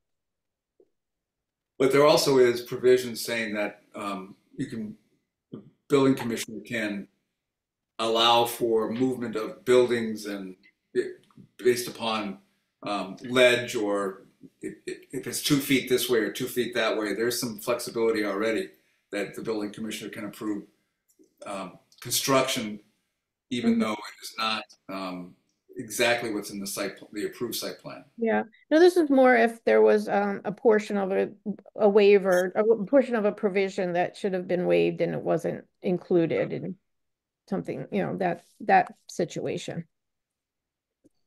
Okay, does that answer your question, Mr. Henry? It does. Thank you, Mr. Chair. Yeah. All right, well, it's 7:41. Let's take a 5-minute break. Mr. Meadows, you get a chance to call your engineer. I'm going to get a drink of water, and we'll all be back and go through the waivers for the Belchertown Road site at 7:46.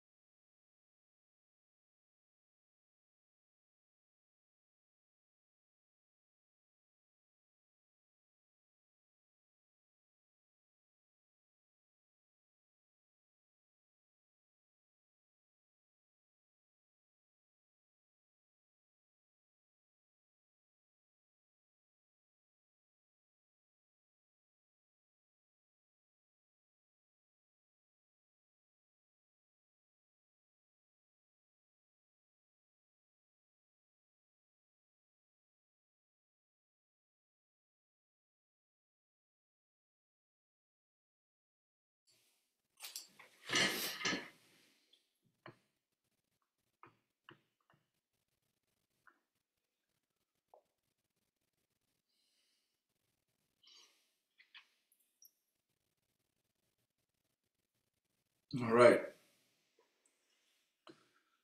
It's 7:47. Good timing. So I think the next thing we should do is go through the requested waivers for the 70 Belchertown Road. A lot of these are similar. There are some differences, but a lot of these are similar. So, Mr. Gruber. Yes, I would ask just if before we start, was Mr. Meadows able to discuss with his engineer? Just our engineer is here, and if we were I able saw to. Mr. Meadows. He was on the phone, so I'm not sure. Okay.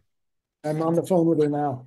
Oh, So, Mr. Meadows, when you do get an answer, we can break into the waiver request so that their engineer and you can speak about that issue, okay? All right, so let's start with waiver number 1, prohibited uses. This allows for multifamily development that would not otherwise be allowed on this single lot. So, I mean, that has to be done in order to build this project.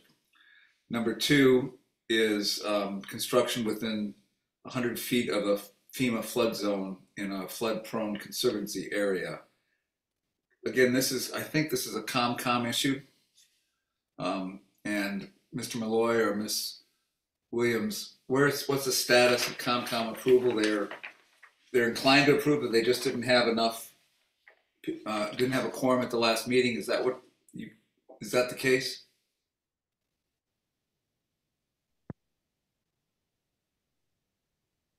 That's essentially it, Mr. Chair. Okay. So if there is a problem, we'll know about it before we have final approval. That is correct, yes. So 2 doesn't seem to be a problem.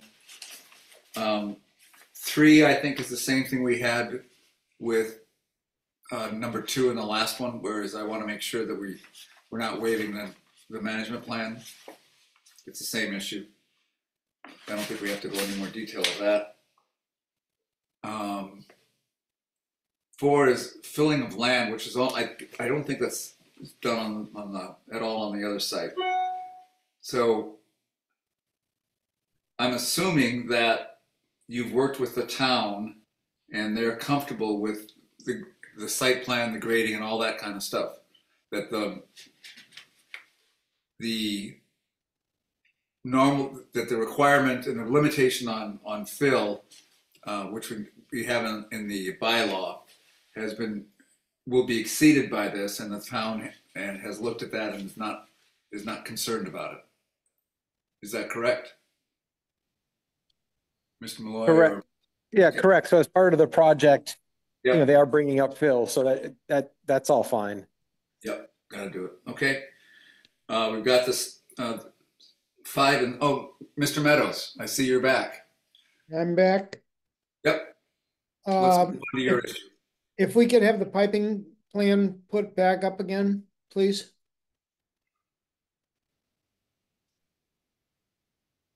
yeah, I'll just share my screen here.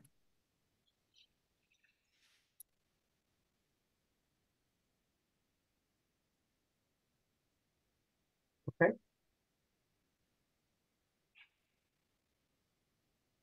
Can you see my screen? Yeah, I don't know that this is in the upper left-hand corner.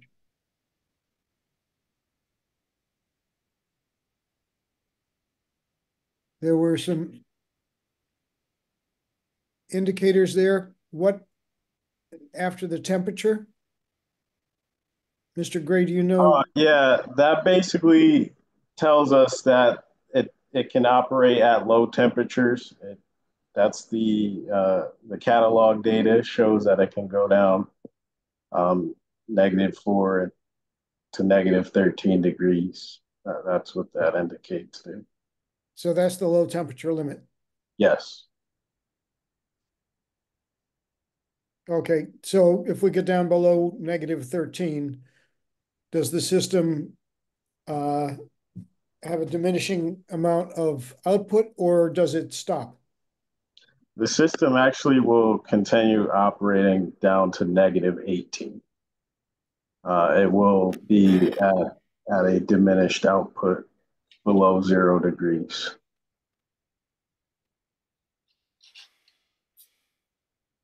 Do you have a graph as to what that output might be below 0?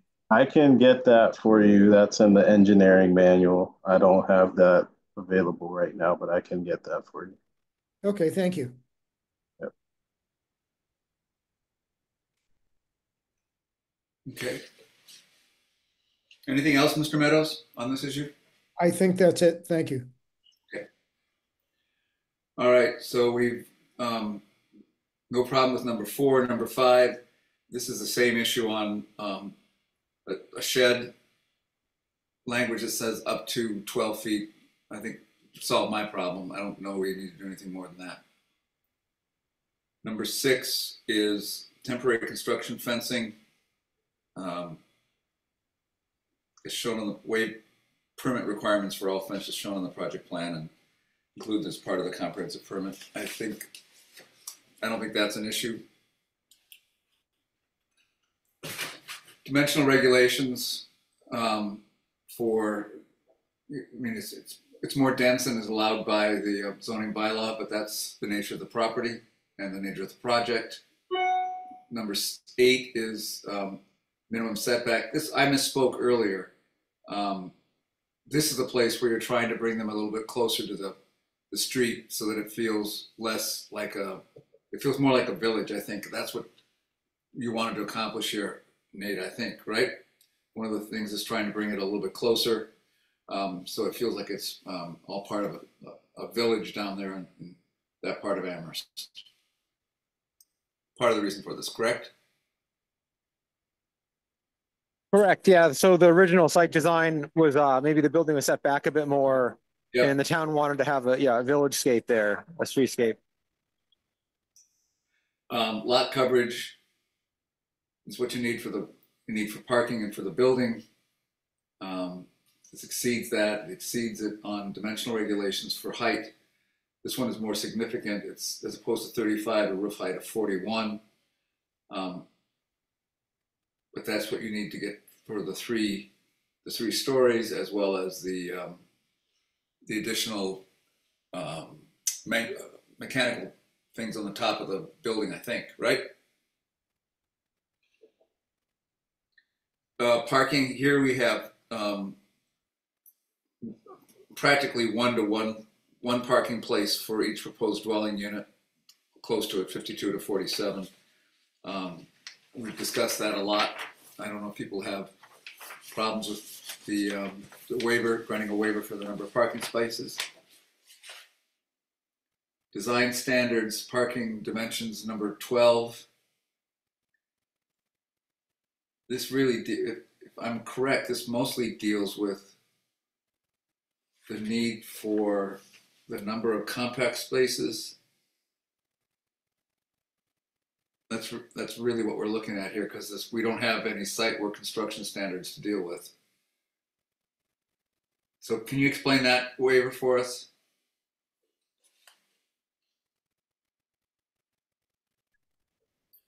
There are compact spaces on the property, and I can pull up let me see if I can pull up my site plan here. So what's the waiver that you need there?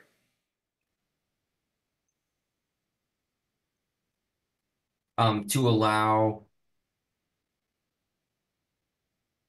12 compact spaces as part of the. Otherwise, we would need another permit to come to the ZBA and the planning board to allow for compact spaces, which is instead of 9 by 18, they're 8 by 16. So we really waiving the approval process to do that. Got it. And that's what so that's included in the project plan and in the site work. Right. Got it. Okay. I don't have any problem with that. Design standards and landscape standards. This deals with indoor bike storage for residents. And you have 48 indoor bicycle racks, correct?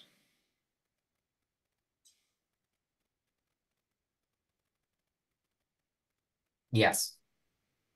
And by waiving this, we in effect have granted the design, location, number of bike racks shall be approved by the special permit granting board as part of the approval of a permit. Okay. Number 14 is landscape standards dealing with parking areas, screening of parking areas. Can you bring up the site plan for Belchertown Road? Yes, let me just pull that up.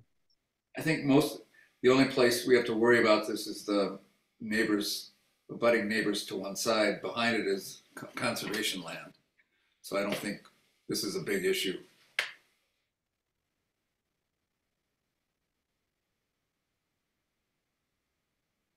Can you all see my screen? Yep. Yep, so here's the driveway aisle, and then there were some plantings that were added by the dumpster area here, and we provide the plantings here that are, I confirmed with our landscape architect, this planting row would be roughly 6 to 8 feet tall when they're planted initially.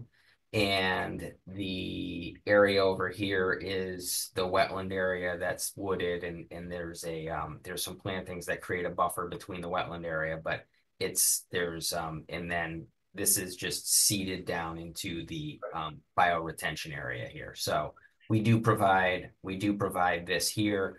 On this side, it's as you mentioned, it's the conservation area. So all right. I'm not concerned with that waiver. Number 15 is sign regulations.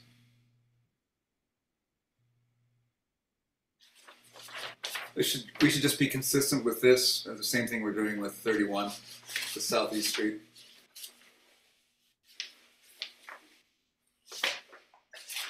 And again with 16, I think it's the same issue. 17, we want to be consistent with what we just discussed on the Southeast Street. Site plan review, again, speak up if you have a question about any of this. Site plan review, number 18, we have a more robust process in site plan review, so that could be waived. Curb cuts, we had the same issue on Southeast. We approved that. Wetlands protection, again, this all comes down to what the COMCOM says when they finally meet, so we'll deal with that if there is a need for something. Yes? We're not meeting until December 4th, and we'll be back here next week. So I guess then this would not be finalized until the 12th. Is that the idea? Well, yeah, these won't. Okay. These 20 and 21 wouldn't be finalized until then. Okay. But that's, I mean, we have to wait for the COMCOM whenever they. Right. I just wanted to tell you that we're not going back till the 4th. So. To the COMCOM, yeah. Okay. So that's 20, 21, and 22. 23. So the house that they're demolishing is a historic house. That's the need. That must be the need for this. Yeah, and we have the sign off from the Mass Historical Commission. Great. And then we've got for 23 and 24. It's the same issue that we had with the Southeast Street. I want to make sure that you get the approval without undue delay, but the approval from the DPW.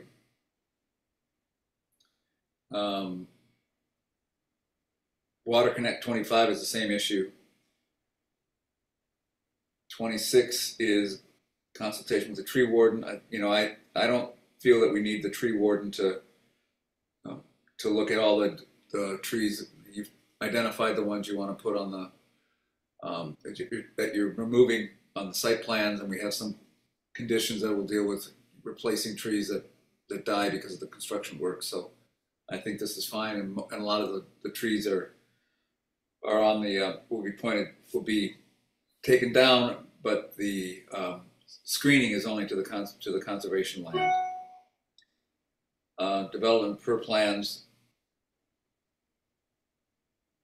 the same issue we had in the last one that we've got to get some more information on.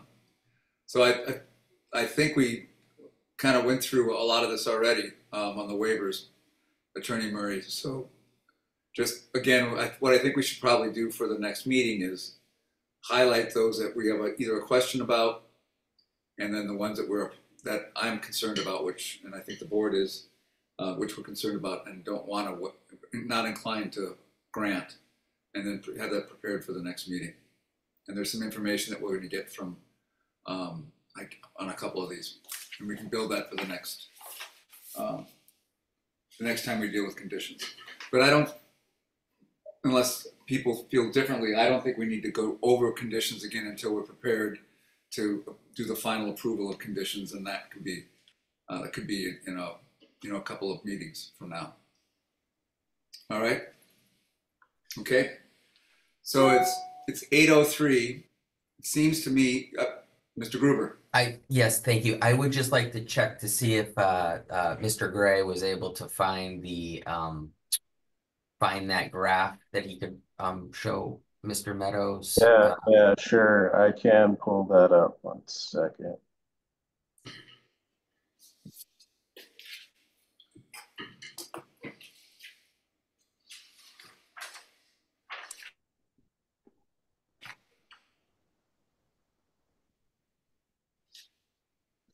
Can you all see my screen? Yep. Yeah, so at 5 degrees, you get 100% of the expected capacity out. At 0, you get around 92%. At -5, you get just over 80%. And this is the graph for heating.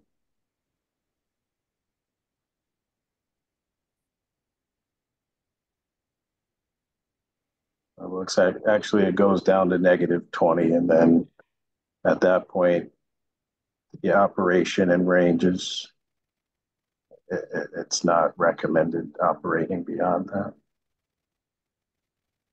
What do you do in that case? If you get if we get -20, that's probably not as likely as. But what happens? It shuts down. Yeah, it will shut down at that point. Yeah, we design for the design conditions. Yep. On the project as required. So obviously we're not designing for -20. I know with some of the HVAC, I guess it's they have an additional gas or electric heater that comes in for some of the more efficient air handlers that air exchangers, I guess it is. You have to get you can buy a supplemental system, but that's not something you're thinking about. When you just built this for 20 below, and if it hits 20 below, people are going to be cold. They're going to be in blankets and. Well, yeah, right? I mean, that's almost a doomsday scenario, but yeah, I know. We do have ventilation units that have electric resistance heating, so the building is not going to be freezing. In that case, those units are to operate as long as the building is occupied, and they will provide heating for the building. And in a measure, it's not going to be the full design, but it will not let the building freeze. Okay.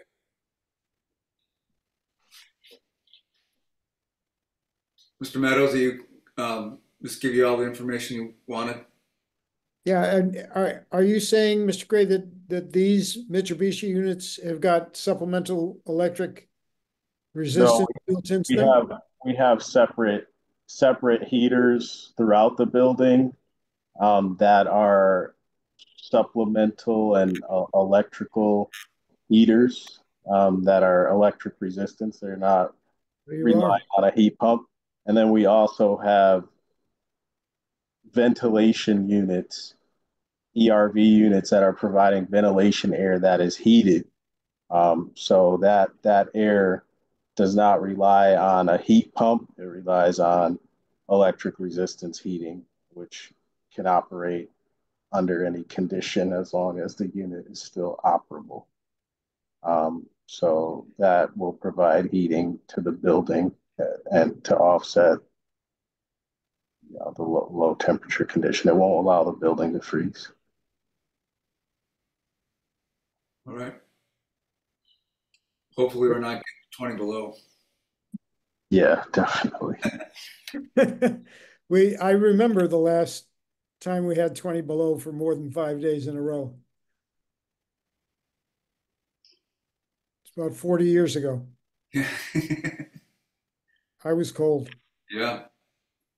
Well, you couldn't do this in Minnesota. You'd have to have more electrical resistance heating as a backup, but we're not in Minnesota. We're in Western Mass.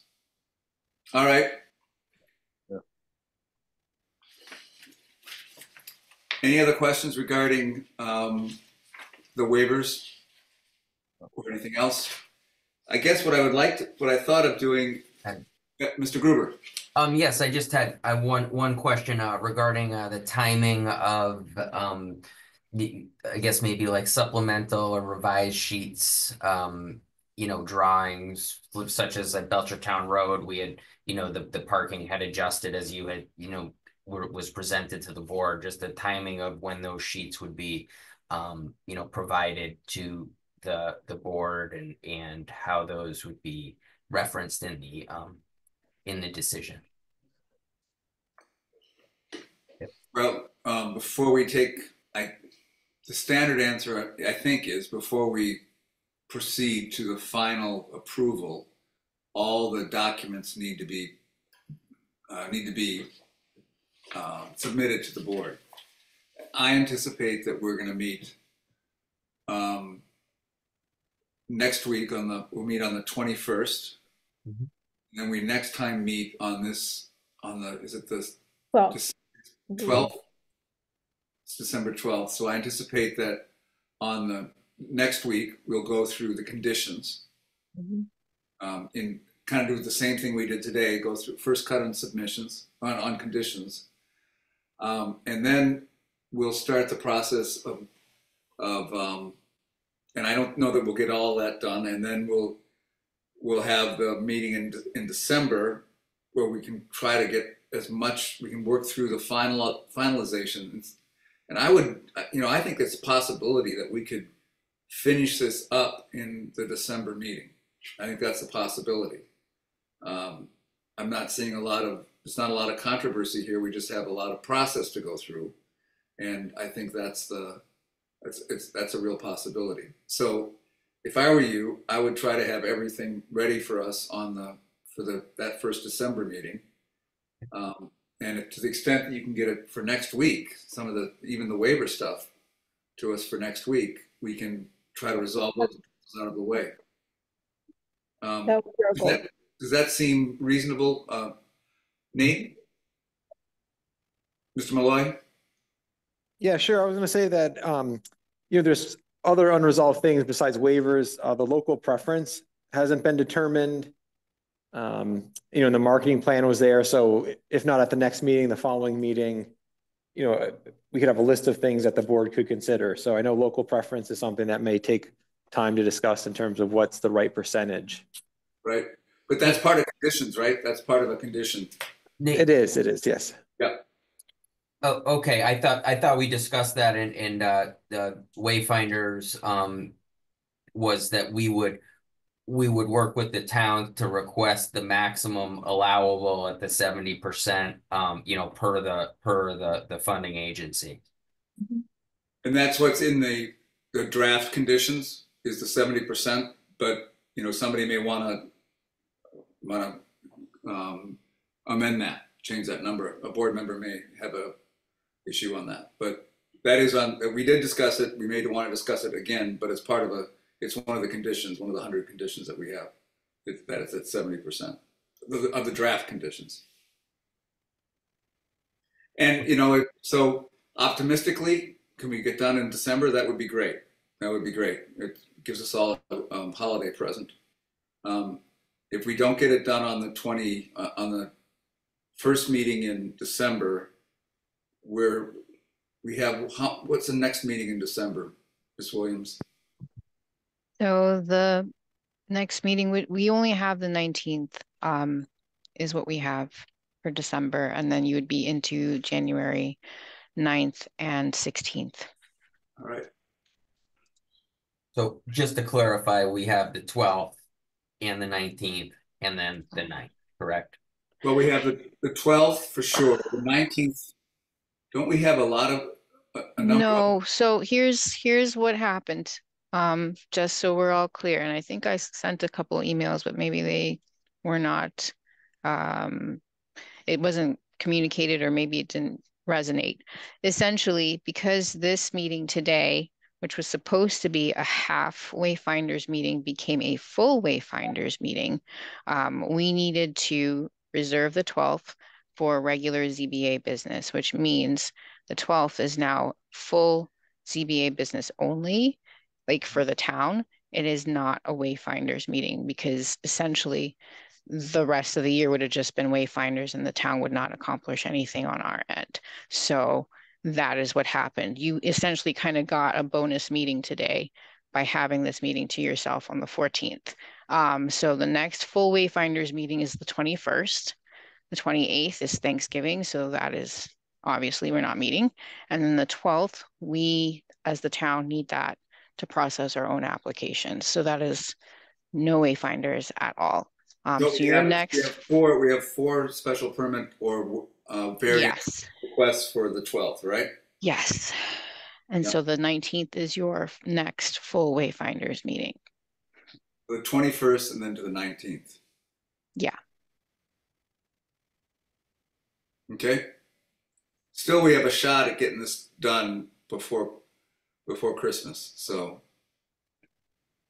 and if not, we'll be going into the next. We'll be going in on the 16th. Okay. All right. Are there questions? I don't know that it makes sense to start going through the conditions. The applicant said they hadn't seen it until recently and hadn't had a chance to go through them. So I don't want to do this without them having the opportunity to review it prior to the meeting. I mean, a lot of these are standard and boilerplate, but I think you need to have the time to go through it. So my feeling is that it doesn't make sense to go through the conditions at this point. We'll be prepared for next week.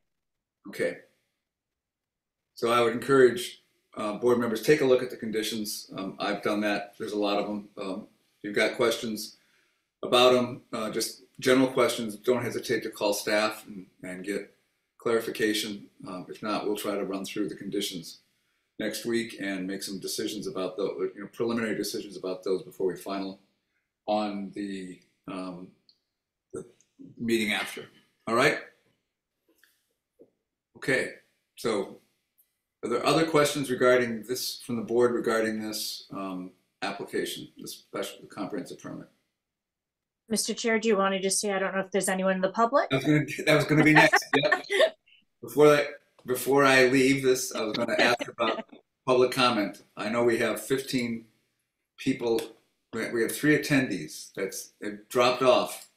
Yeah, they were here for Shutesbury, but I think they're a little disappointed. So I may just take you up, Mr. Chair, and ask one question.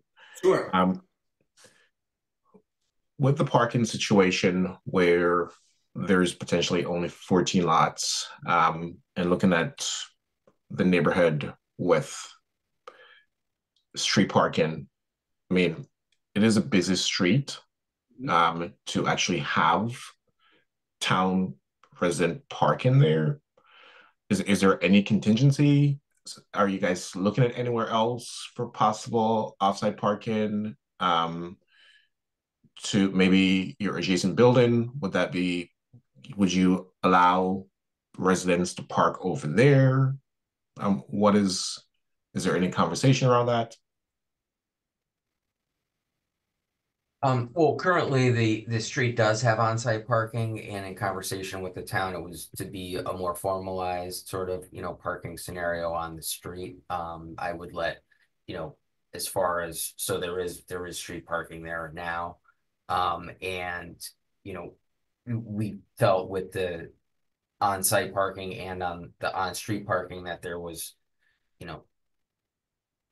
an acceptable level of parking would be provided for the residents at that building. So I'm sorry, do I have it backwards? So the issue is not Belchtown Road. No. Okay. Yeah, we're talking about Southeast Street, correct?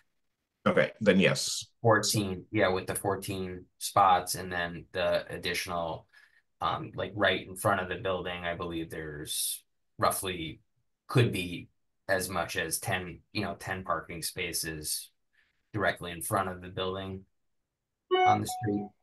Is that, and then there's additional parking along the road there as well.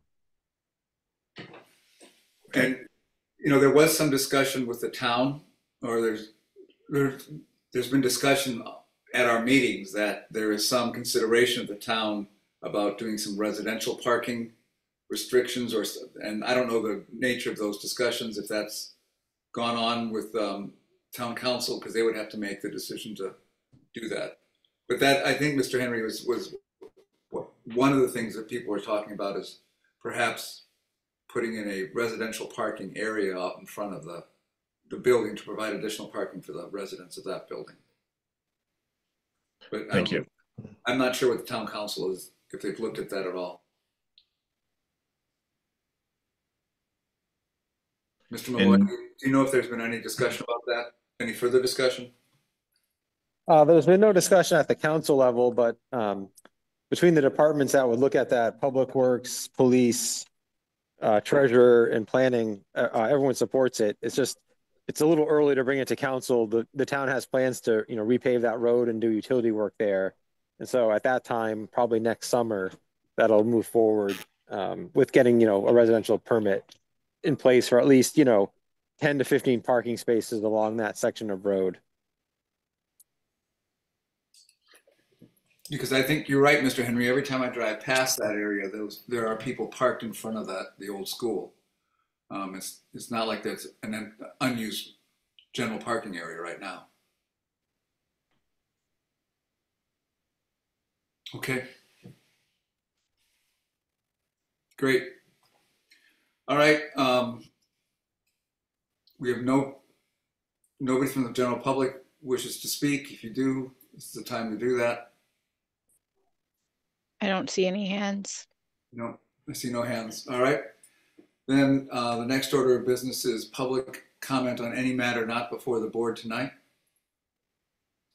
Oh, before we do that, we want to continue this public hearing until next week. So continue this public hearing until the 21st at 6 o'clock. Nope, 7 p.m. Oh, that's right. Thank you. You saved me for that. 7 p.m. next week. Thank you very much. I cannot be here before 7 o'clock next week, so I'm asking all you guys to give me that courtesy to start the meeting at 7. Do I have a motion to continue this to 7 o'clock on the 21st? So moved. Second. Seconded. Any discussion? If not, the vote occurs on the motion to continue this meeting till 7 o'clock on the 21st. The chair votes aye. Mr. Henry? Aye. Mr. Slobiter? Aye. Mr. White? Aye. Mr. Meadows? Aye. Motion carries. We'll continue this to the 21st. The next order of business is public comment on any matter not before the board tonight. We have no one in the attendees room. The last attendee just disappeared. Mhm. They are all gone. We are a riveting bunch. We really captured everybody's attention tonight. That's for darn sure. All right. The Then there's the last order of business is anything not anticipated, and we've already gone in the last 48 hours. We've already gone through the schedule, so I think we've got everything on that all done. All right. Next order of business is a motion to adjourn. So moved. It's been moved. Is there a second? So seconded. All right. It's been moved and seconded. Motion is not debatable. The chair votes aye. Bless you. Gesundheit. Thank you. Was that a vote? Yes. Yeah. All right. Mr. Sloviter, Aye. Mr. Henry, Aye. Mr. White, Aye. and Mr. Meadows. Aye. All right. We are all adjourned. Thank you very much, and we'll see you next week at 7 o'clock. Right. Good night, everyone. Thank Bye. you. Bye.